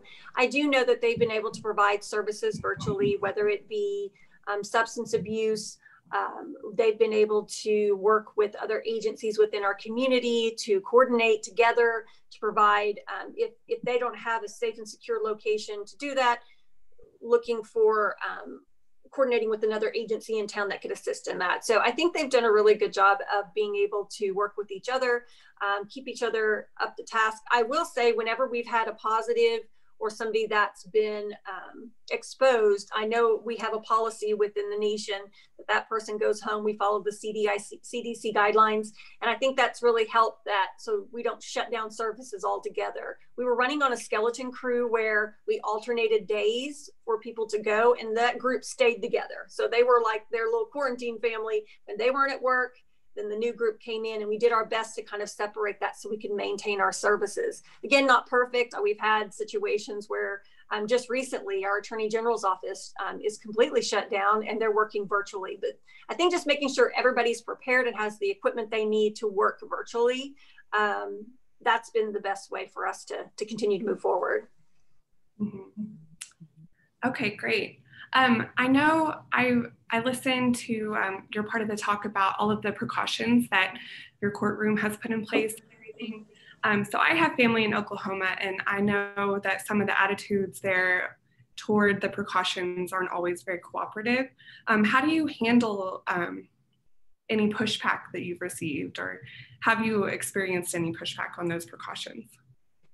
I hate to agree with you, but you're so right. I think unfortunately our numbers are high because we consider mask being some political statement that we're making. And I'll be honest with you, if it protects my family, I will wear it. I'll cover my eyes if I have to, you know. So I understand that. I mean, even within my own family, I have people that feel, oh, a mask isn't going to really help. But our court is our safe zone, and we check you at the door. We actually have a nurse stationed at the door. And we will tell them, if you would like to participate in the hearing today, you must have a mask. And if they say, well, no, I don't need a mask, I can't be required to wear a mask, well, then you can go to your car and you can do that virtually. And so that's just their option. If they want to come in, they must wear their mask. They must follow our guidelines. They will be checked at the door for a temperature. And that's just the way it's going to be. It's almost like security. If you go to a courthouse, you can't just take a gun in or a knife in because you feel that you're uncomfortable and you need your protection. You don't get to do that. There's certain rules you have to follow. And ours this time it's a mask, and it's following those protocols. So we do have sanitizer available. I can't even tell you. I think my perfume of the day is sanitizer because I smell alcohol like that all day long. And so it's at the door when you walk in, we make you use it. We check your temperature. So if you tell me you don't want to wear a mask, then you can go to your car and participate, and we'll make sure that you have an ability to log in. Okay, so we have a question in the Q&A box from an anonymous attendee. How has the court addressed concerns of ensuring child safety when returning a child back to the parent's custody? Okay, so our workers are still going out. They are maintaining that contact with the families. There is nothing that says that you can't have them walk around the home with their phone, like you're FaceTiming or doing something virtually if you couldn't get out there. But they've done their best with, we give them the proper PPE equipment to wear. So they aren't just staying away from the home. If we are moving a child into a home, it's after we've completed an assessment of child safety, which is a check of the home. So I don't think that we are making those decisions just willy-nilly. We're doing it as we always would have, just giving them the proper equipment to enter into the home and to look around. Okay, we have another question. Have you seen any set of facts that happen because of COVID, such as abuse or neglect allegations based on not adhering to the recommendations, or children who are struggling with alternative school, being at home, or anything like that? Absolutely. And I would say really an increase in domestic violence in the home. And we've also had a number of, if you think about it, our children are seen by teachers more than they are their own families. And if they're not in the school, they don't have contact with people outside of the home. And so a lot of things that we were catching, where a child is hungry, or a child is not dressed appropriately, or a child has bruises, if they're not going to the classroom, that's a lot of the times where we catch those things. So absolutely, we've seen an increase. Right now, our schools are in and out. We'll have 1 week where they go to school, and some schools aren't in at all. But I do think we're missing probably a lot of that because they are at home. You also had the increase in stress in the family household. People are losing their jobs. They can't get outside of the home to do basic things that they're used to doing. And so that just heightens that safety concern, especially in an already unstable situation. So absolutely, I would say we've seen an increase just from the criminal side. We have a lot more. And I have to kind of put that in perspective because we also have had the change with McGirt and the number of increasing cases, but a lot of our cases are domestic violence related because they are quarantined in the home and there's no escape basically. Mm-hmm. Have you seen an increase in, I know a lot of children receive services from going to in-person school, like the free lunches or breakfast. Have you had to intervene or provide services in the case where they're hungry children? Absolutely. The nation's done a really good job of providing more food outsourcing than we used to. We used to just have them come to our facilities, but they're going to the communities now, having those food drives, having the families come get those items. But yes, we've seen an increase in that. I mean, a lot of our children do rely on the school to provide those free lunches, and they're not getting those snacks. So our nation has worked with the local community to provide school lunches daily still. they'll go take the school bus and drive around and stop in the areas where they generally would pick up kids, and they can come out and grab a lunch or grab a breakfast. So we have seen an increase in the request for those types of services. Are you aware of any other services that the Creek Nation provides for COVID positive families? Not specifically for COVID positive. I do know that we do have monies right now. We're actually doing another sweep of monies for those families that are still unemployed to provide. And I think if you have children, it's $5,000. If you're single parent or single without children, it's $3,000. So this would be, I think, the second time we provided finances to a family. We still have our general services where you can apply for emergency funds, for utilities. We have our food distribution center still available. So I can't say specific for COVID positive families, but our continuing services that we provide our citizens, and now this additional financial side. I can tell you that there was, when the children were all sent home and we knew there would be virtual, the nation provided monies for every family that wanted to, whether they lived on the reservation or not, as long as they were a citizen, they could apply for monies to buy those laptops. And so we received $850 per child to go and buy that type of equipment, to whether it be Wi-Fi or the laptop itself, to provide for those in-home services. So I think we've done a great job of responding to assist our citizens. I know there's still a lot of need out there though. Mm-hmm. Okay, we had a comment earlier in the chat box about not everyone having access to internet or computers. How do you have any advice on how to support those families that don't have internet, or what other options are there that you can see? Sure. So if you do have a phone, I think everybody's aware on Zoom or any of the other apps, you can dial in rather than appear virtually and use that. I will have some say, I can't use my internet. Can I use my phone service? Well, if you're calling in, that is your phone service. If that is completely out of the question, we have worked with our children and family services to assist those families in coming somewhere safe, closer to the nation, where they would have access to the phone. I've even allowed them in to a secured area within the courthouse if necessary, and I'll put them in front of a camera and they can participate, quote unquote, virtually, even within the nation. So we've allowed attorneys to do that. If they can't find a place where they can sit and do that, then they'll come in and we'll use a conference room that we have sanitized, and we have a computer set up basically in every office. Right now we have a TV in every office that if you need to have somebody appear virtually, we sanitize, put them in a secure area, and utilize it that way. So we found, as creative as we could be, to allow them. We just make sure if they're on the phone and we don't see them, we have them identify themselves. We make sure somebody verifies, yes, that's their voice, we know who they are, and move forward that way. Have you seen an increase in truancy cases related to lack of internet access? Yes, I mean, I have heard reports of that. Some of our child in need of supervision, parents were leaving the children at home. They weren't following through with what school needed them to work with. The good news is a lot of our local schools is that if they have at least 3 days of not contacting or being on the computer and they don't have proof of that, then they contact the parents directly and say, hey, I don't know if you know this, but you may be leaving them, but they're not doing their work. So they've done a good job. But I will say I've heard more reports through our child in need of supervision cases of that being a concern. Okay, and we have the Q&A. As the Q&A box is still open if anybody wants to type in any more questions, comments, any questions for Elton as well. Do you have any general advice for judges and attorneys who are trying to administer justice during this time? I think just be patient.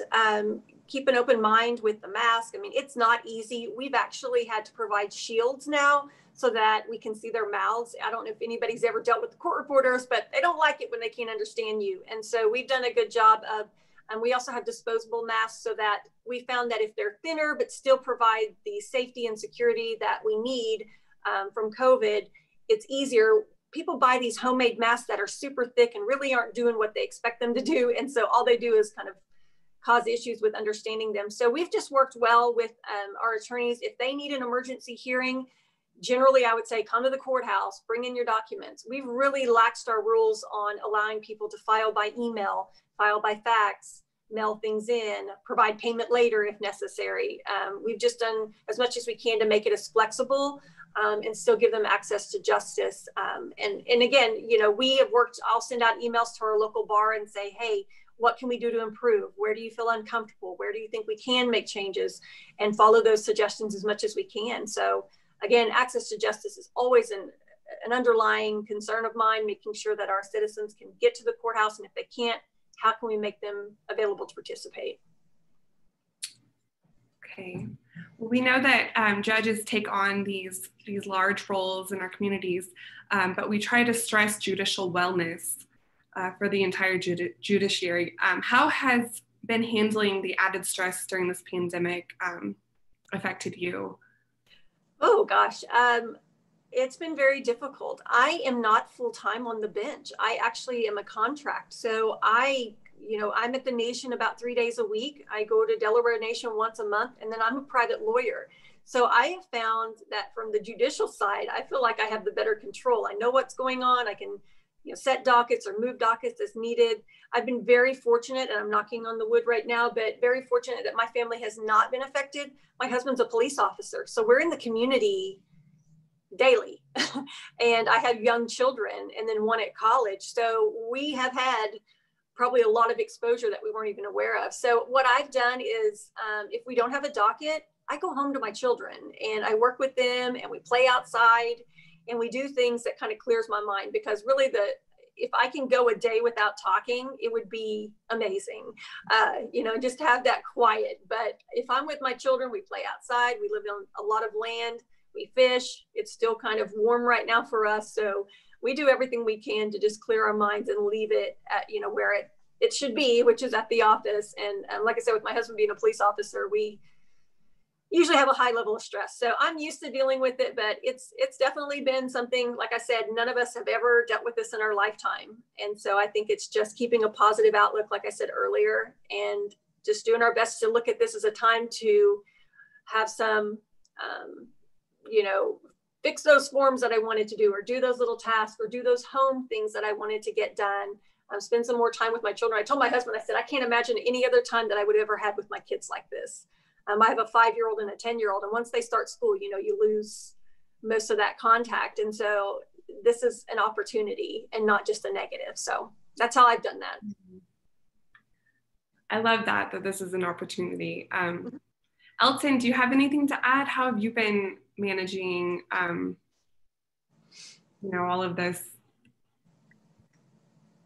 All of this stuff that's going on? Yeah. Find the right word, but... Well, fortunately, unfortunately, I live alone, so it's been a really big challenge. But one of the things that I've experienced is that I'm feeling these feelings that I've never felt before in my life, and come to realize it's actually maybe depression, anxiety.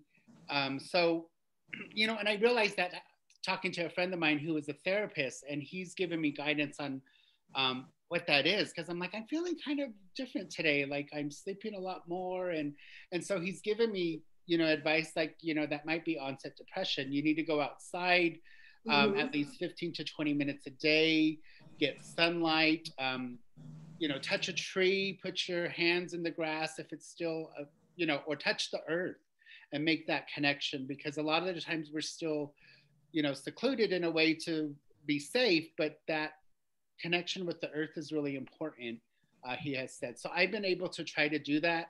I've joined a weekly support group virtually, which I was kind of, as a professional, sometimes we're very afraid to give personal information. But I think since I've joined the support group, I felt a lot more comfortable in discussing some of my own personal needs.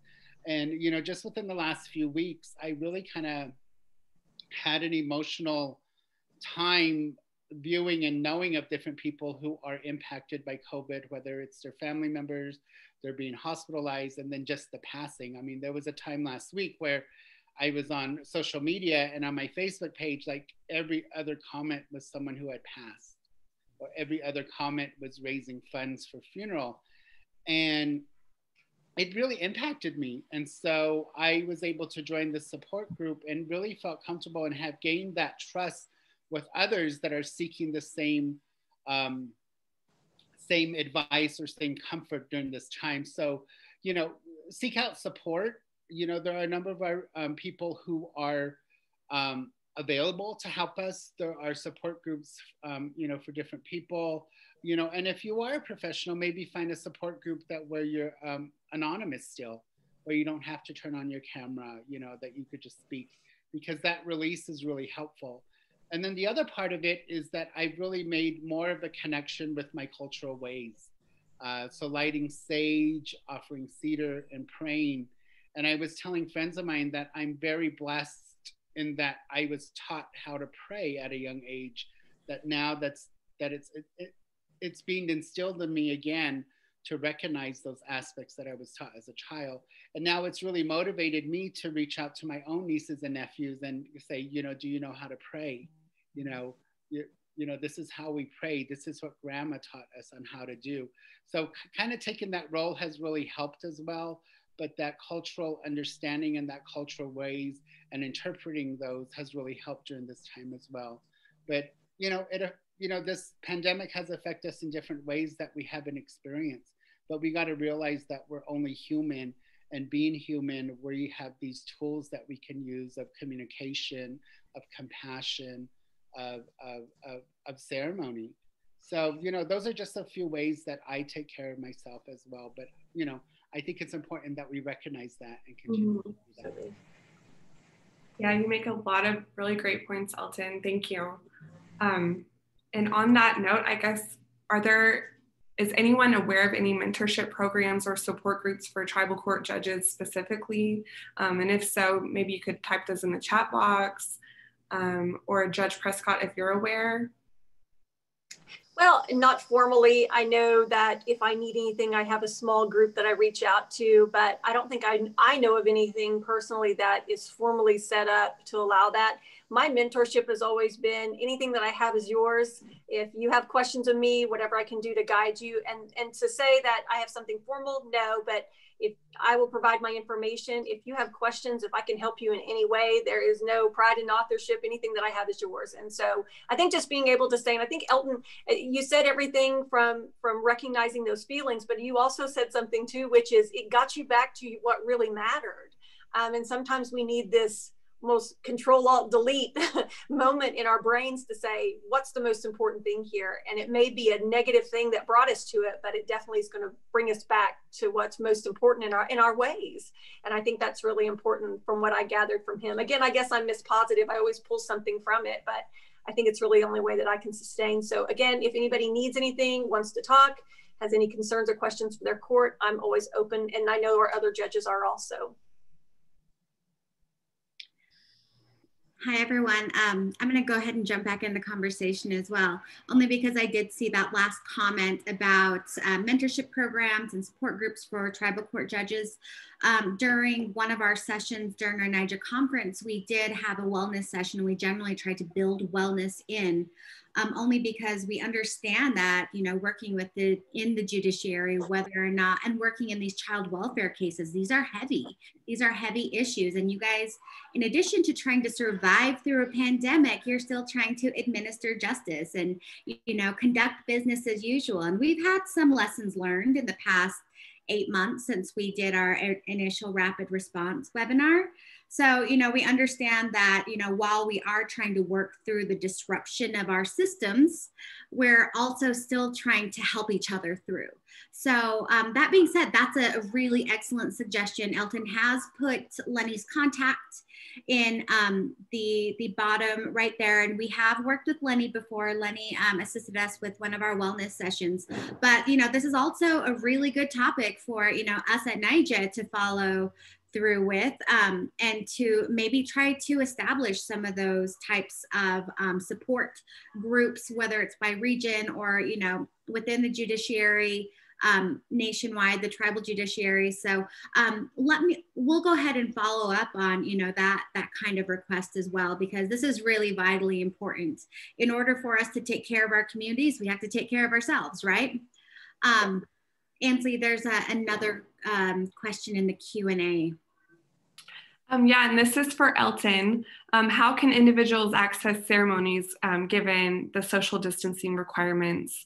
A lot of tribal practices require gathering in person. So do you know of any resources that connect people to deal with those issues?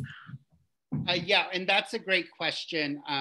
Obviously it'll be different for different tribes, and their protocols that they have. I know some of the Lakota relatives who particularly do Sundance ceremonies during the summer had to either postpone it or adapt it, as well. But again, the first thing is to really think about safety for the community.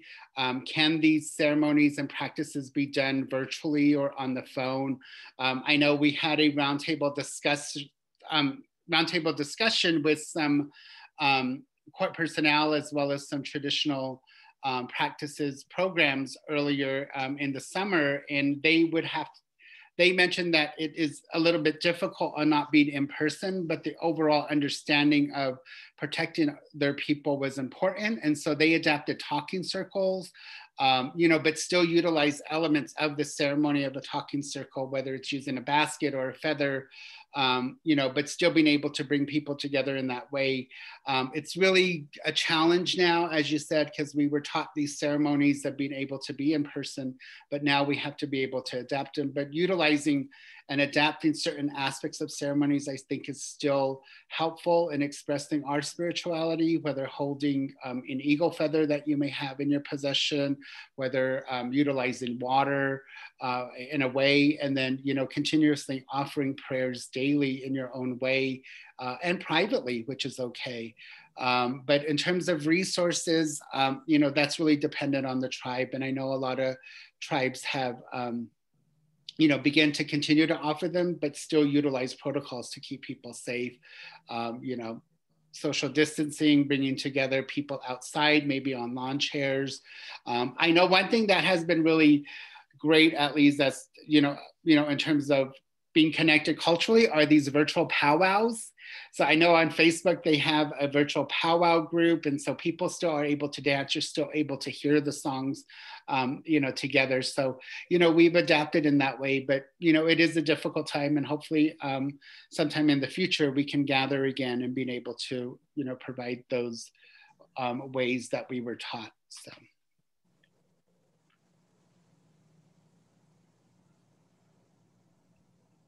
Well, thank you, Elton.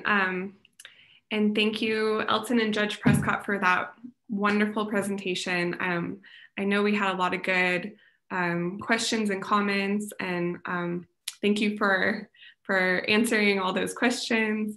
So we are going to take another 30-minute break here. We're toward the end of our hour, and then we'll pick it back up at 12:30 Mountain Time. So I think we're 1:30. Sorry. 1:30. Oh, yeah. It'll be an hour and 30-minute break. Oh yeah. Oh my gosh. I'm so sorry. Yeah. So we're gonna do an hour-and-a-half break for lunch. For some reason, I had that backwards in my head. So we'll meet back at 1:30 Mountain Time. And Nikki, was there anything else you wanted to announce before we break? No, but I did also want to extend, my thanks to Judge Prescott, who is always so willing to present when we ask her. I know that we generally keep our eye on the Creek Nation and what's happening there and their activity. And, if you guys have a practice that's working well for you, we're hoping that we can share that information and somebody else can pick up on some of those best practices and maybe implement it. So thank you so much for sharing your knowledge so that we can, provide that to our folks who are on this particular training. So thank you for your time again, Judge Prescott. And of course, thank you, Elton. He's always so gracious when he's voluntold to present. So we always appreciate you, Elton, and your background. And, like we say, generally about all these trainings, having a variety of backgrounds and a variety of perspectives really helps us as we're pulling together these types of trainings, because none of these issues, whether it's child welfare, child abuse, neglect, substance use disorder for the families, none of these happen in a vacuum. So it's really important that we understand how it's all working together. And I absolutely appreciate Judge Prescott, your legal and judicial background, and Elton, your public policy background as well, and public health background as well. So thank you all for that. And, COVID, and talking about COVID and how it's affecting our communities, and even if you're reflecting on how it's affecting you personally, how it's affecting your courts or your systems or your tribes personally, it's really heavy. So we all know that it's disrupted our lives. We know that it's disrupted businesses, and that it's really affected our tribal people disproportionately across the board. We understand that based on some of those slides that Elton showed in the beginning, that, we are being disproportionately affected because of some of those comorbidities that we are just naturally inclined to have as tribal people. And that's just, it's really heavy. It's weighing on all of us. Like Elton mentioned, it's hard to see that on social media, of people being personally affected, of people losing people, of seeing our elders become sick and losing them to the pandemic. So while we are trying to provide a lot of practical tips and trying to provide some comparative examples of how you and your tribe and your judicial systems can work through this disruption, we also want to make sure that you're still taking care of yourselves, that you're still taking deep breaths, that you're still understanding that wellness, and your wellness specifically, is really important. So, that being said, continue to find ways to ground yourselves, continue to take those deep breaths, and, to reach out to us as well, because, we care about all of you guys, and we want to make sure that everybody's doing well, that we all make it through to the other side of this. But that's not to say that we think it's all going to be, sunshine and rainbows in isolation, because it hasn't been. And, even myself, I'm personally affected by the pandemic, and my family in Utah and on our small reservation. And it's hard. It's really hard. It's not only just hard to, go through these cases, which is generally in itself really difficult, but it's hard to work through this pandemic. So that being said, let's go ahead and take this break. We've got about an hour and a half, and we'll see you guys all back. We'll announce some door prizes, and we'll collect some information. But, on the note about talking about wellness, try to get outside during the break, maybe take a walk. If it's cold, just go out and take a few deep breaths, try to ground yourself, and to let go of some of this heaviness. We want you to be well. We want you to have a great lunch, and we'll see you back here in about an hour and a half. So thank you everyone for joining us, and we'll see you soon. All right, thank you everyone. And thank you, Judge Prescott. Thank you, Elton. Thank you, Ansley. Bye-bye. Bye.